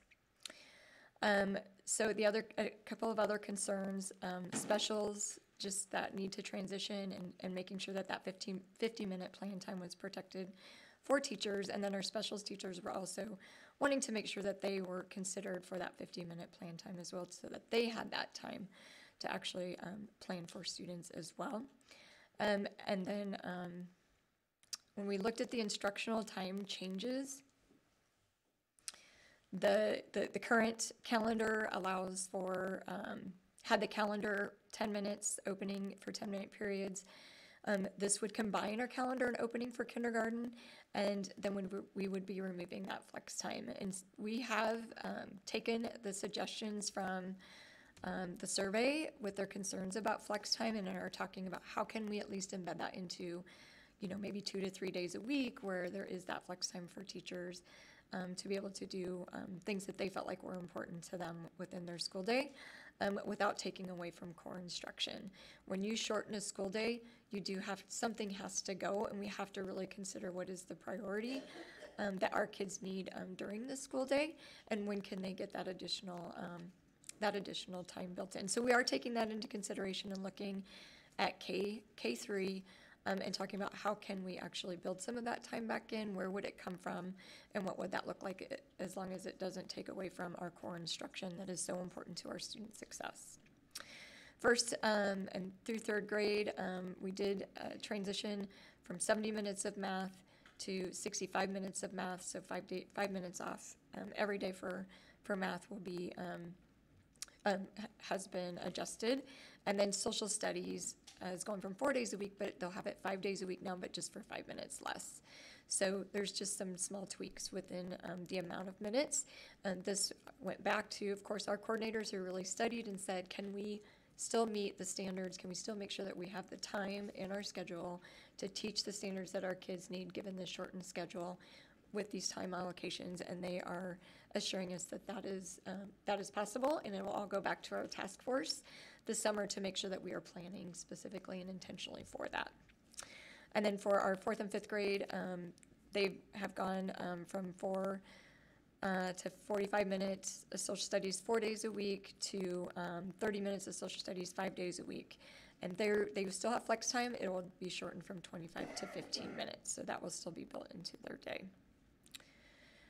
What stays the same, the 4 rotation specials, our lunch recess allocations, making sure that our ELA and science time allocations are remaining the same. We still have win time that can support math and reading, and then the 50-minute plan for PLCs. And of course, the other considerations that we had to make sure that we were able to meet: real-time requirements, the 1,032 hours, using feedback from our elementary teachers, which we've really taken that into consideration. We had a really great discussion, making sure that we were getting to some clarity for them as we talk through what does this really look and sound like. So again, I can't say how much I appreciate their attending the meetings and giving us the feedback about what they're hearing and what they need. And then the input and guidance from the L4L team, making sure that we are prioritizing the most important and essential things within the schedule. So with that, I'll turn it back to Robin to bring some closure. So we worked through just all the why and what we received from the feedback from the surveys. And so then we ended the meeting with, what do we leave here with today? What do we communicate with our colleagues? And what clarification is needed for this meeting, board meeting? Oops. Sorry, I lost my spot. So clarification, 7:50 to 3:20, what does it mean? That means 15 minutes before and after for student supervision. 7:45 to 3:45, what does it mean? The professional expectation to be in the building and available between the hour of 7:45 and 3:45. Support for special ed and English learners, define time to meet student needs, where in the general ed schedule, and plan and lunch for our special ed and English learner staff. We tend to get rocking and rolling and get schedules rolling, and it's like, oh, you don't get lunch in the schedule as a special ed teacher or English learner teacher. And so really, working with our principals to find a way to make that work. That's how you keep EL and special ed teachers. Summer work, brainstorm how to meet teaching requirements. Flex time. Flex time was really big. It's a time where a teacher can just gather everybody up and read a really great book, do a fun art project, but it's that choice time. And so look for ways to be able to incorporate that into the schedule. This one, faculty meetings, and I think Michelle Carter, myself, and Tony were the only ones that have been here long enough to remember. It was this huge master schedule of Mondays are IEP days, Tuesdays are this day, Wednesdays are, I'm like, when can you call a meeting? But protected days. So we talked about for faculty meetings that we would propose as 2 scheduled faculty meetings per month, like example, first and third Tuesday, 50 minutes or less. Can't keep teachers there all evening. And then only if needed, purposeful, meaningful, and relevant. And then district meetings will not be held on designated faculty days. And that's really important. Trying to meet teacher needs, taking issues to heart will continue to drive that schedule. And the expectation to not take survey comments out of context. We did share all of the comments with teachers, and we're able to go through those. And bottom line, 80% supported the 305 dismissal. Questions about the feedback we gathered from just elementary teachers?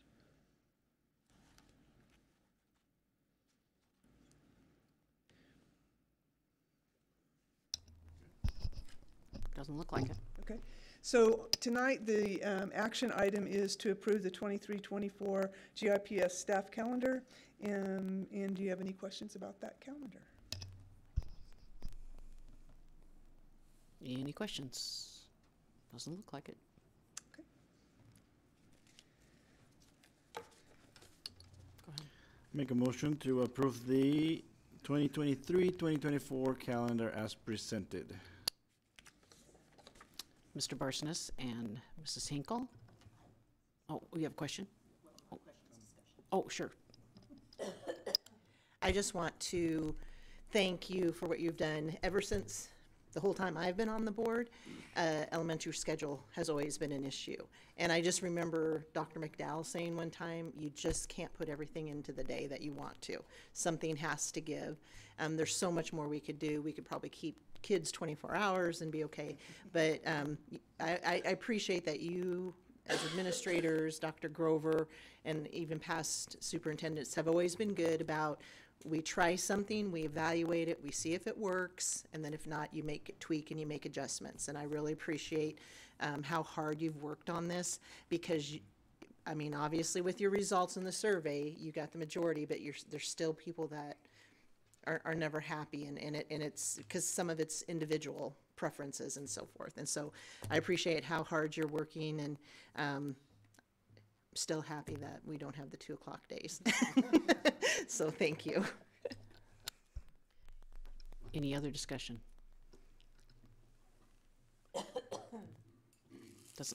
Did we get a second for that? Yes. Okay, all right. Did you get that, Angela? Okay, go ahead and vote. Motion passes. Thank you, Dr. Dexter. Thank you, Dr. Palmer. 12.2, proposed updates to policy 2111, Board of Education operating principles. You know, and when you look back, it's on the very last page, but how many times we revised this? But, you know, always been told, and I also taught, that your policy manual is a scrapbook of all your mistakes. You learn from them, and then you try to address policy to help you not make those same mistakes.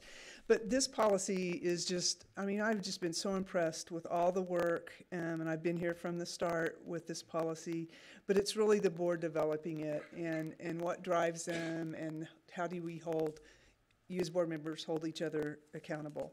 So the major change on this revision is the professional development for the board. And so you'll see that the yellow was the latest changes, and then the red is the overall change. You can see at the bottom the red that has a strike through, that was in the current policy. So we are proposing, and this is for action tonight, that we update the professional development in the operating principles.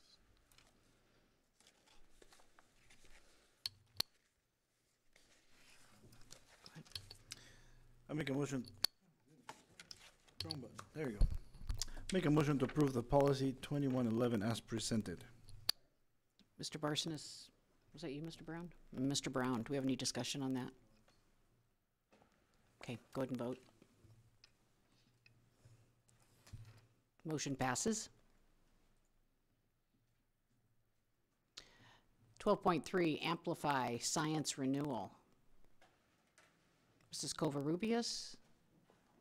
Hi. So last month I presented information, and so this month I'm just hoping to get the ball rolling on Amplify. I did ask for an extension on the quote that they gave us, if you remember, was very good. So just proposing that we adopt the Amplify Science for the next 6 years with the attached quote on the needs analysis. I make a motion to approve the funding to renew the K-8 Amplify Science as described in the needs analysis. Mr. Barsonis and Ms. Wolf, do we have any discussion on science? Go ahead and vote. And the motion passes. Thank you. Thank you for being here. Thank you.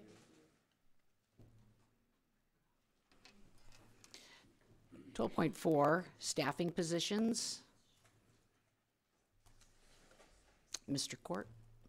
Yeah, again, the first three there we have is the West Lawn social worker position. And so again, just wanting approval so that we can move forward on that position. Make a motion to approve the staffing positions for West Lawn, Dodge, and Grand Island Senior High as presented. Mr. Barsonis and Mr. Brown, do we have any discussion on those? Go ahead and vote. Motion passes.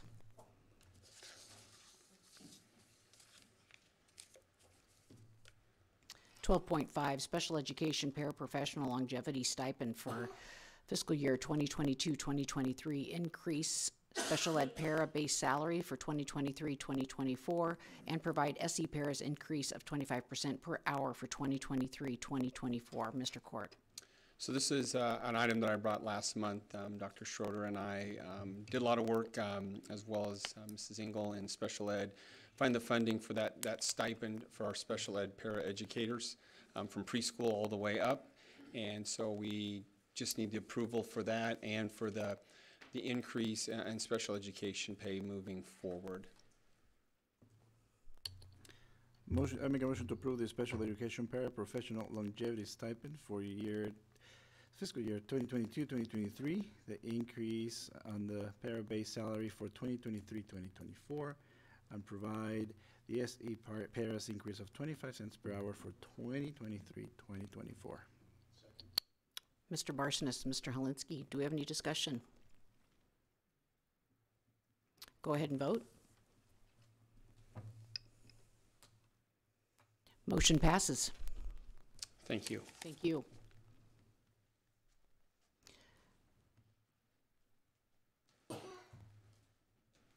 .6, fiscal year 2021-2022 audit report and annual financial report. Dr. Schroeder. Howdy, folks. The annual school district's financial audit has been submitted to the NDE and the Auditor of Public Accounts. It's been reviewed by the Facility and Finance Board Committee. It was made available to the whole board and to the general public at the November 10th board meeting. Since that time, I've had no questions or concerns expressed to me regarding the audit. I would ask that you please approve the annual financial audit as submitted. Make a motion to approve the fiscal year 2021-2022 audit report and annual financial report as presented. Mr. Barsonis and Mr. Brown. Any discussion? Go ahead and vote. Motion passes. Thank you. Thank you. 13 reports. Grand Island Public Schools Foundation report. The Foundation's online scholarship application went live on December 1st. Students will be able to apply for 160 plus scholarships through this application. The application is due February 8th, 2023. The Foundation hosted their scholarship fair on December 1st at the Islander Annex building. The fair included scholarship application presentations from GIPS Foundation and the Greater Grand Island Community Foundation, as well as booths manned by several colleges, Education Quest, and the Academies of Grand Island Senior High. The foundation invested $1,184,062 into projects, programs, and scholarships benefiting our students last year. That number breaks down to $121.65 spent per student. That is of 9,733 students. And that concludes my report. Thank you, Mrs. Juergens. 13.2 is the NASB monthly update, which can be found on their website, or you should have received an email. And 14 is special recognition. 14.1, Board of Education member recognition. Here comes Dr. Dexter. I'm going to get workman's comp first.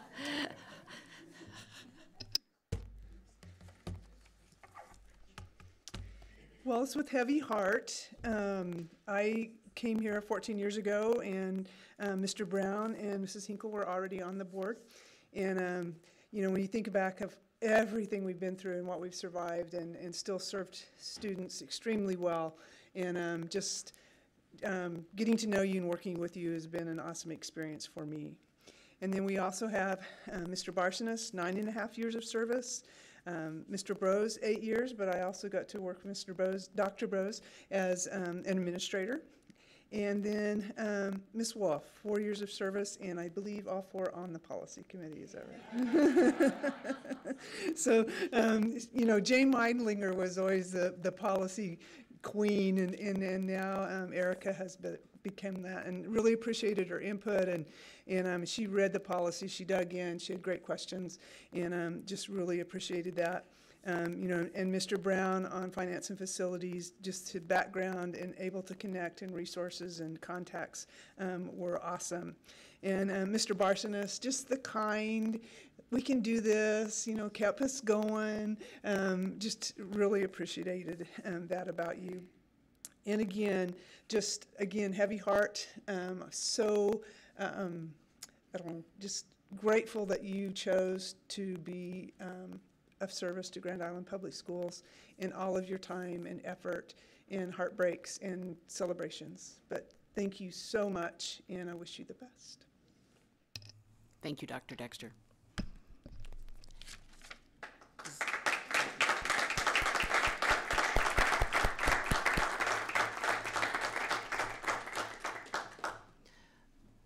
Does anyone want to have something to say individually? We have Kleenexes. Yeah. Ms. Juergens. To my fellow board members finishing your time on the GIPS board, I will spend the rest of my life recalling all I've learned from you. Each of you has left an impression on me in ways I cannot fully express. Thank you for the robust discussions, solution-seeking points of input, thought-provoking questions, and definitely all the laughs.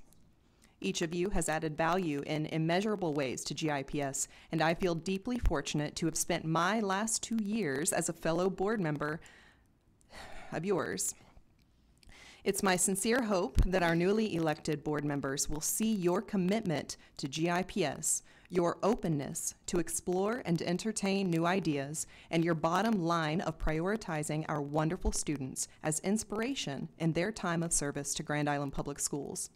Friends, thank you for being yourselves, which happens to be pretty extraordinary. Well done, Mrs. Jurgens. Mr. Helinski. I would just like to thank you guys for your dedication to this. A special thank you out to Dr. Bros for being my mentor when I started, because I showed up I thought I knew stuff and I didn't.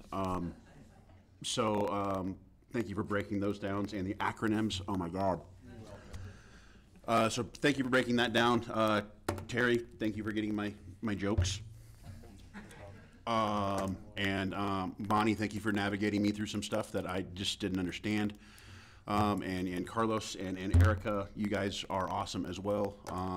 Carlos, you'll be probably still getting some emails and phone calls from me, because you're a leader, and I just want to pick your brain some more. So thank you for your time on the board. Mr. Hawley. I broke the rules. I wrote nothing. I'm not Lindsay, and I haven't been sitting here critiquing it for the last 30 minutes either. You guys know me. I don't say much, and I don't do feelings very well, but what I will say is this. I feel like you guys have changed me. When I showed up on the board, I was one person, and then like I told Mrs. Albers, y'all messed around and sent me to a conference, and I learned some things, and I'm a changed person. So, and each one of y'all has played a part in that. I sincerely appreciate you as people.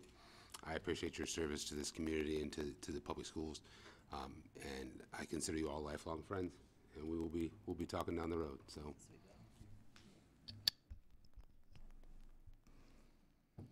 All I'm going to say is you're not going to get rid of me that easy, and I have all your phone numbers, and I will be contacting you, and we'll still be hanging out, and I will miss you each terribly. Yes. I just want to share too that I've said this before, but I've worked with 23 different Board of Education members, I think, over the last few years, and some of them for a long time, like Mr. Brown and Dr. Bros and Mr. Barsonis, and some of them for a shorter time, like Erica. But you learn something from everyone that you work with. The difference, the diversity in our thoughts, I've done a lot with the neuroscience. I read a lot about that, how the more diverse your group can be, the better solutions you come to. And I really think that's what we've had on this board.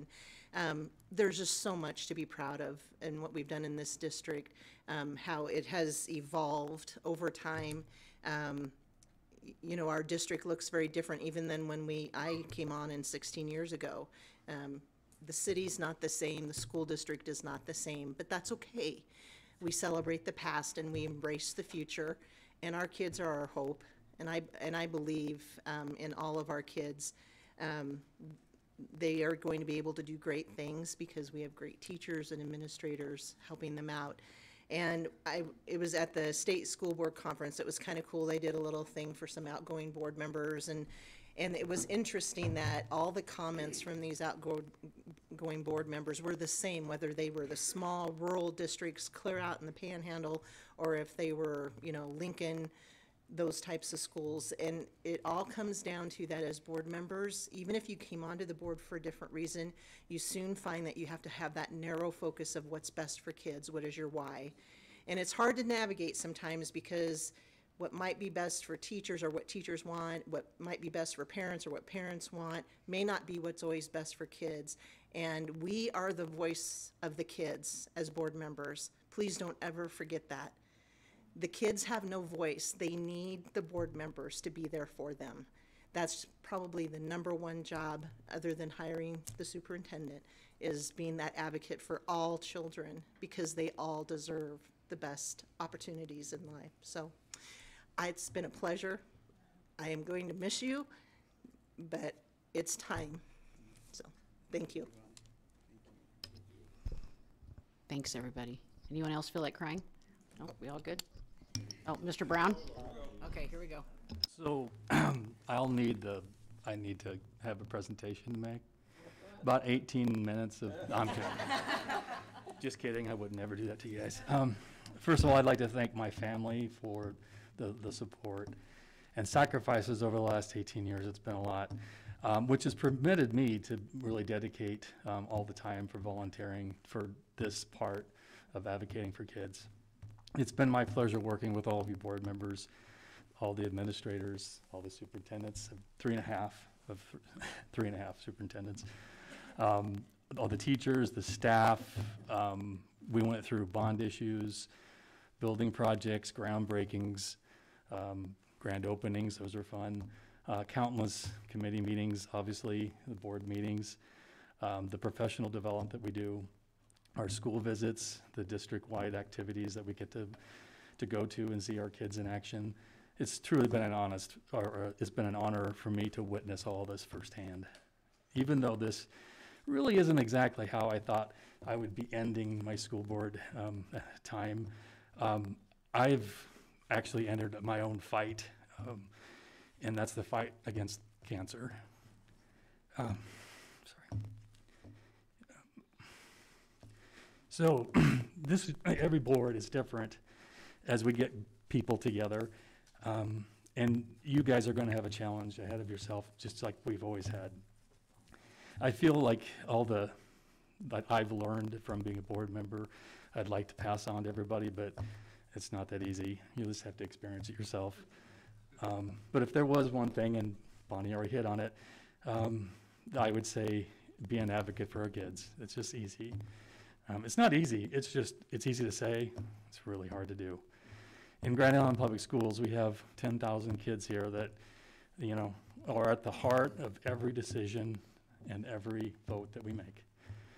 So pay close attention to what's going on, especially in the unicameral, because we fought to defend and add to the TIOSA funding formula, and guess what? It's under attack again. And for school districts like Grand Island, we have a lot to lose. Our kids need to be protected. So moving forward, you just need to check your agendas at the door, roll up your sleeves, and get ready to learn and work together. Under 18 minutes. Thank you, Mr. Brown. You gonna say something? Oh, Mrs. Hinkle? Well, so Mr. Brown pointed out that I forgot to thank my family, and I feel that. It's like, it's when you hear those people give their Oscar or speeches and they forget, but yes, if without our families and without them being supportive and giving us the time, especially like when your kids are school and you're on the board, you could never do it. So yes, thank you to my family. And thank you for reminding me, Mr. Brown. Mr. Barsonas? Yeah, likewise. I think my kiddos, there wasn't many meetings, committee meetings and board meetings where I had a little kid under the, and thankfully they didn't cry. But thank you. It's been great, and one of the things, I think I asked a lot of questions of Terry, and he was mentor part of it, and I was freaking out on many things and decisions and why do we do this, and we learned a lot through the time. Grand Island Public Schools, all the teachers, all the administrators, this is the place that has made Grand Island home for me and has made me feel like home. If there's been something that I've always told everyone, I think I've seen all of you cry, I've seen you upset, I've seen you happy, you've seen me cry, you've seen me laugh, because we have a highly competent board and administrator that it wasn't easy. We had to challenge. I have questioned my beliefs, my principles, and everything in our conversations because we have 10,000 students, because we have so much at stake. We are different than the rest of the state. So, as I traveled this last time, I kept thinking of always take the stairs, Terry. As we were going in the escalator, always take the stairs, which is a reminder of sometimes you just have to take the stairs and put the hard work in. Thank you, all the administrators, all the teachers in our districts, for everything that you do. Truly, It's been a pleasure. And again, to my wife, to my kiddos, because many times they were here. And I remember one of my kiddos, I was sharing with Dr. Grover one time we're driving, and he asked me, so, you know what I did and what Dr. Grover did? And I said she was the superintendent over everything. And he's like 6 years old. It's like, oh, so she's the real OG, huh? And I'm like, you know, for what I don't know, we were just having that conversation. But I've met and we've learned a lot together. So thank you for challenging me to grow, because your example has kept me here. So thank you all. Ms. Wolf. You're my mentor, Mr. Brown, and you carry my hair product, so thank you. I do appreciate that. And you also find the best places to eat. So, doesn't matter where we are, yes, that's what I've learned from you. No. Yeah. But I was going to say, I started with Terry first just because of the fact that he got assigned to me. Thank you. But really, each board member, no matter who they are, they're your mentor. They help you. They can answer your questions for you. And I know when I came on, because I have an education background, I thought I had all the magical knowledge that I would ever need in the world to understand how a school district works. And no. So I was going to say I greatly appreciate us, especially Dr. Grover's cabinet, my silly questions, my very, very serious questions I wasn't sure why I was asking, but then when we got an answer, I was like, that is why I asked that. I appreciate your time and your dedication and your service to our students. While there is a lot of work and late nights, you guys spend a lot of time with us and informing us of situations, information, things that we need in order to do what's best for students. So thank you so much for that. And I'm not going to point out each one of you as a board member. Y'all got a card from me. So enjoy it, eat a cake pop. No, I did not make them. I'm not that talented in life. But I do want you to know I appreciate each and every single one of you. Thank you so much, Dr. Grover, for your service and taking, me under your wing in the sense of I was the only one that came on when it was my turn. So she definitely, and Bonnie definitely helped explain to me coming in and joining, because I was just a singleton. I wasn't coming on. I had no friends coming with me. And so, but I made friends when I came here. So I just really do appreciate the knowledge that you took the time to help me understand. So that way we could help make the best decisions for students, for our future incoming board members. I would like to tell you, you don't know what you don't know, and that what you think you know, you don't know. So I wish everyone the best on their future endeavors, and I look forward to seeing you when I randomly happen to be at an event. Thank you. Thanks, Erica. Dr. Dan. I was like, they're all pointing. I'm just. There are a number of us who spend this weekend in a reunion in Colorado, and there were 9 of us there this year.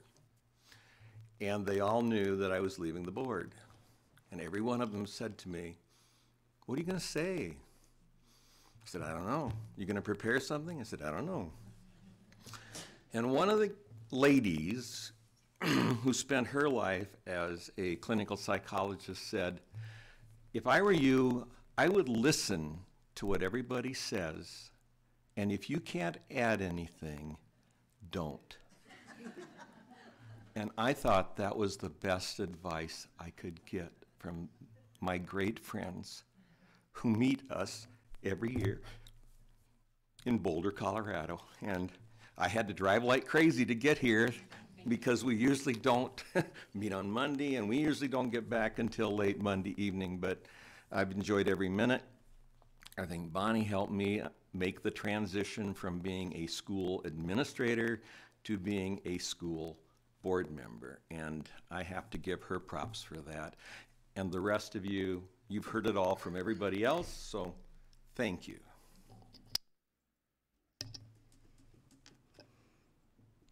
Okay, we moving on?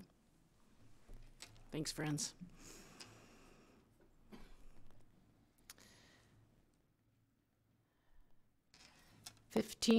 Executive session to receive legal advice for negotiations, and because closed session is clearly necessary to protect the public interest and to prevent the needless injury to the reputation of an individual. Do I say 16 and 17 now, Bonnie?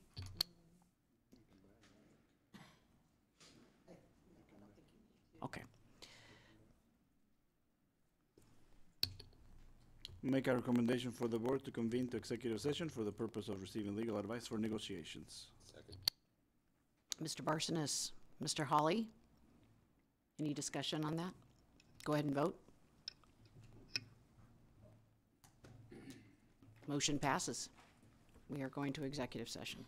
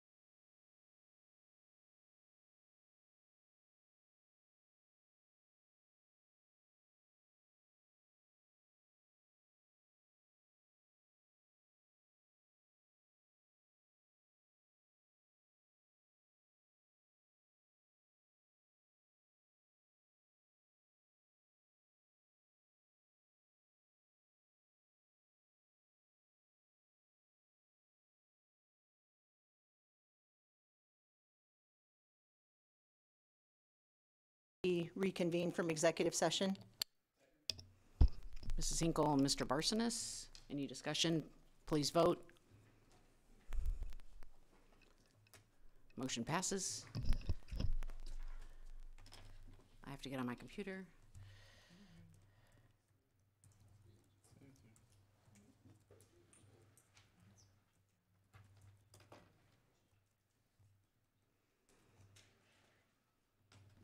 Yeah.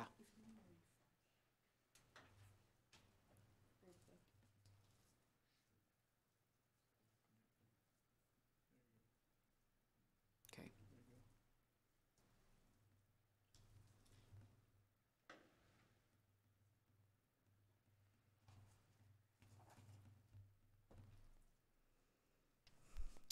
19, approval of any action deemed necessary as a result of executive session.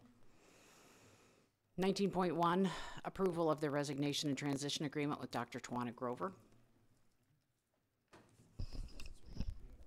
Okay. I'm going to read a letter.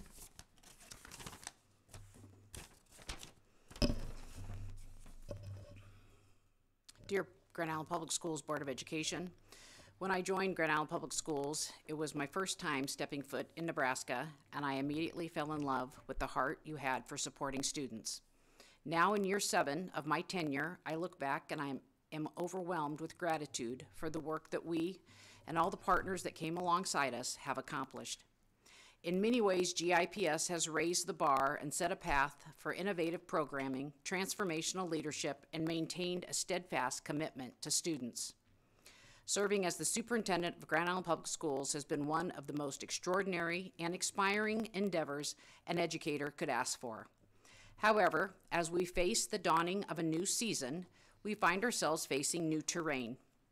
In that light, it is with a heavy heart that I submit my letter of resignation. I have always been proud to work for the Grand Island Public Schools Board of Education. I want to thank you for your courageous and unwavering leadership. Some of you I have known since 2016, and others along the way. No matter when or how we came to work together, I am grateful for the opportunity. Your commitment and service has been admirable. You always held high expectations for us as your leadership team and as a district. I always wanted to live up to your expectations because I saw firsthand how much time and dedication you poured into the district. I saw firsthand how much you cared about children. I saw firsthand the tough decisions that had to be made in real time. I watched you unapologetically keep our mission at the forefront. During these past years, we have seen our share of challenges, but we also saw a great deal of successes. When I look back on my tenure here, please know I will be at peace knowing we unified for every student, every day, a success. Upon acceptance of resignation and transition agreement, I say thank you for allowing me to journey with you. Sincerely, Dr. Tawana Grover. Mrs. Hinkle. I would recommend that we accept Dr. Grover's resignation. The agreement is that she will be here until July 11th, I believe, or January 11th, sorry, January 11th, that we will pay out the remaining of this year's contract with full benefits and then pay out year 2 contract with just the salary amount and not the benefits. Year two of the contract. Year 2 of the contract. Mrs. Hinkle and Mr. Barsonas, any discussion? Oh, what? No, I have some discussion. Okay, Bonnie has some discussion. Yeah, sorry. No, that's good. Dr. Grover, it's very, very bittersweet. I'm sad that one of my last votes will be to accept your resignation, but I fully support your decision. When we were looking for a superintendent in 2016, the district was in a good place, but all of us board members at that time recognized that we were at a tipping point in our district. Our numbers continued to grow, our diversity continued to grow, our poverty continued to grow. And we knew we needed, in order to change and truly make a difference for our children and their education, we needed second order change, which means significant change, which we knew that would be hard for some of the people currently in the district to accept, but we knew that's what our children needed. So when you came to the district, that's what we asked you to do, and you did that. I mean, in 2017, we had 9 needs improvement school districts, and by 2020, it was down to 2. We were in such a celebration mode, and then the pandemic hit. And you know what he said earlier, Dr. Hudnall, about how we will always look at things pre-pandemic and post-pandemic is so true. We cannot underestimate the significance of that. But even through the pandemic, because you helped us create that strategic plan, we stayed true to those objectives we had always put forward. And number 1 was the North Star of our high school graduate. Everything we did was leading our children to be able to graduate, to go career college ready. And you did that for us. I'm so, during the pandemic, it really came out. There was some of it before the pandemic, but definitely during the pandemic. The very covert, hateful things that were said to you were just so wrong. And I've told you this privately, but I want to say it publicly. I'm sorry I didn't do more to protect you. Because you were doing what we asked you to do, and you took the brunt of it. And it was hateful, much of it. But you were so graceful. I'll never forget one time you told me, we were talking about somebody that had said something very horrible, one of your peers that should have known better, and you said, I feel so sorry for him. He doesn't know what he's doing. What grace and composure you had.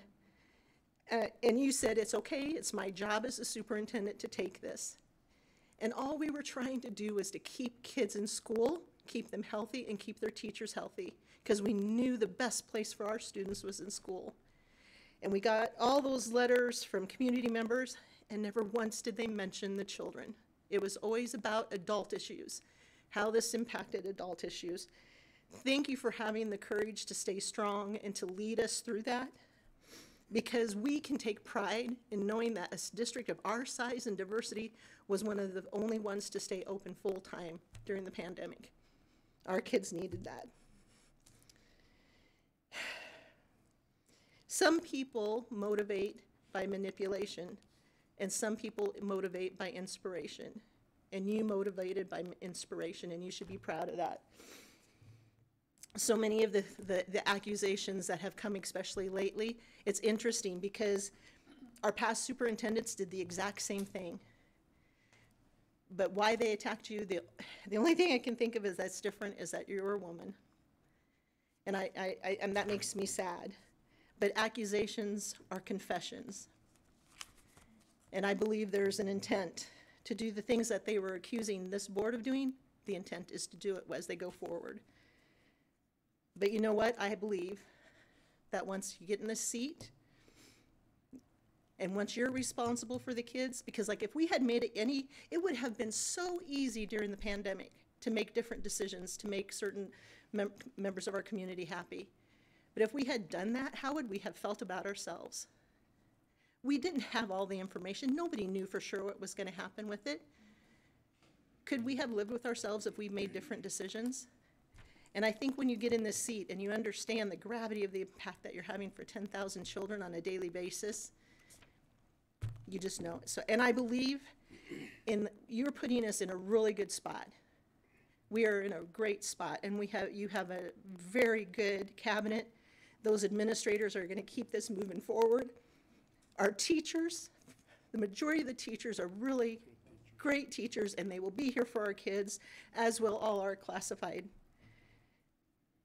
I believe that love is stronger than hate, and hate might win for a brief moment, but it will not endure. And I believe our kids have so much to teach us. We've had students here talking about how they've had to learn to work with people that are so different from them, and they've made it work. And Dr. Grover, I have to tell this story. The first day of school when you came here, we went to Shoemaker for the first day of school. And I'll never forget how those children looked at you, especially the young girls of color.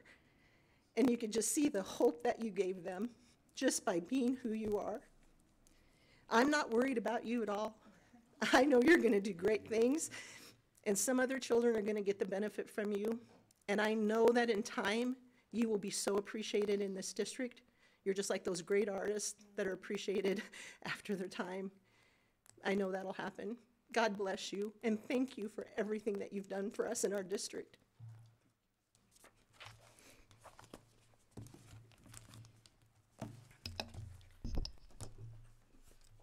Mrs. Juergens. I prepared something. Don't judge me. Dr. Grover, in your time with GIPS, you led with a listening ear far more than you did with a microphone.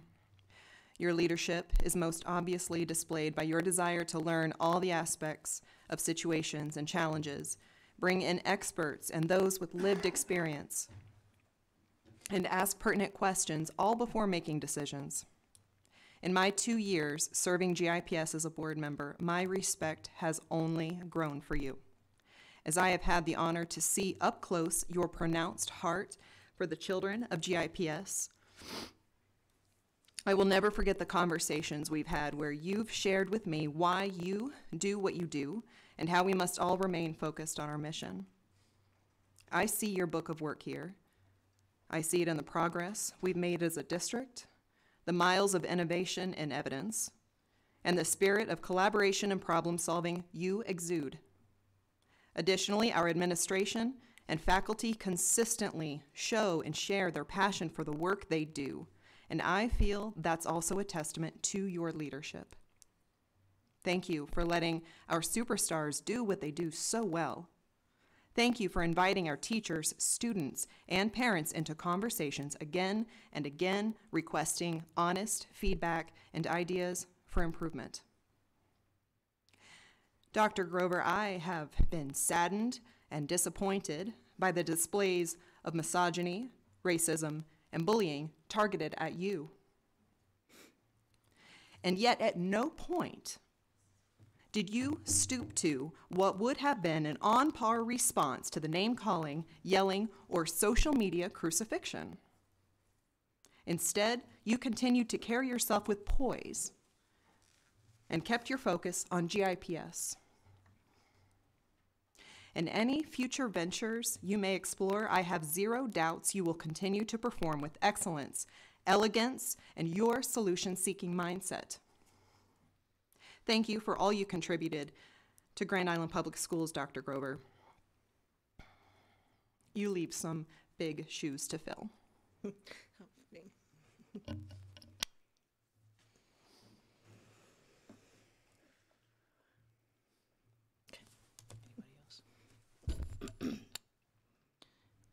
Just know that just because the rest of us aren't saying anything, it doesn't mean that what everyone else said isn't completely heartfelt and dittoed from all of us. We all feel the same way. She has our complete and utter support until the last day she is in this district, and that will never change.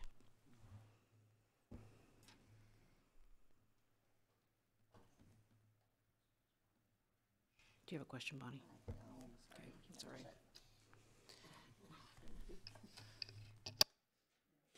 Now we're going to vote.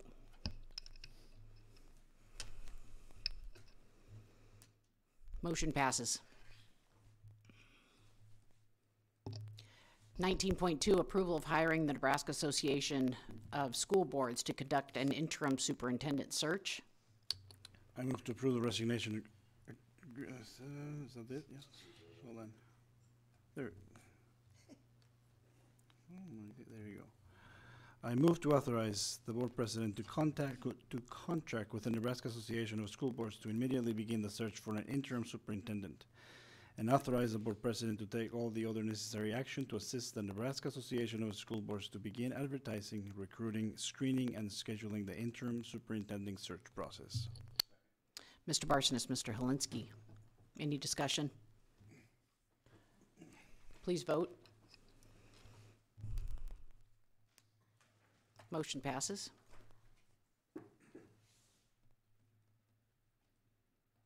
20, notification of upcoming board meeting, January 12th at 5:30.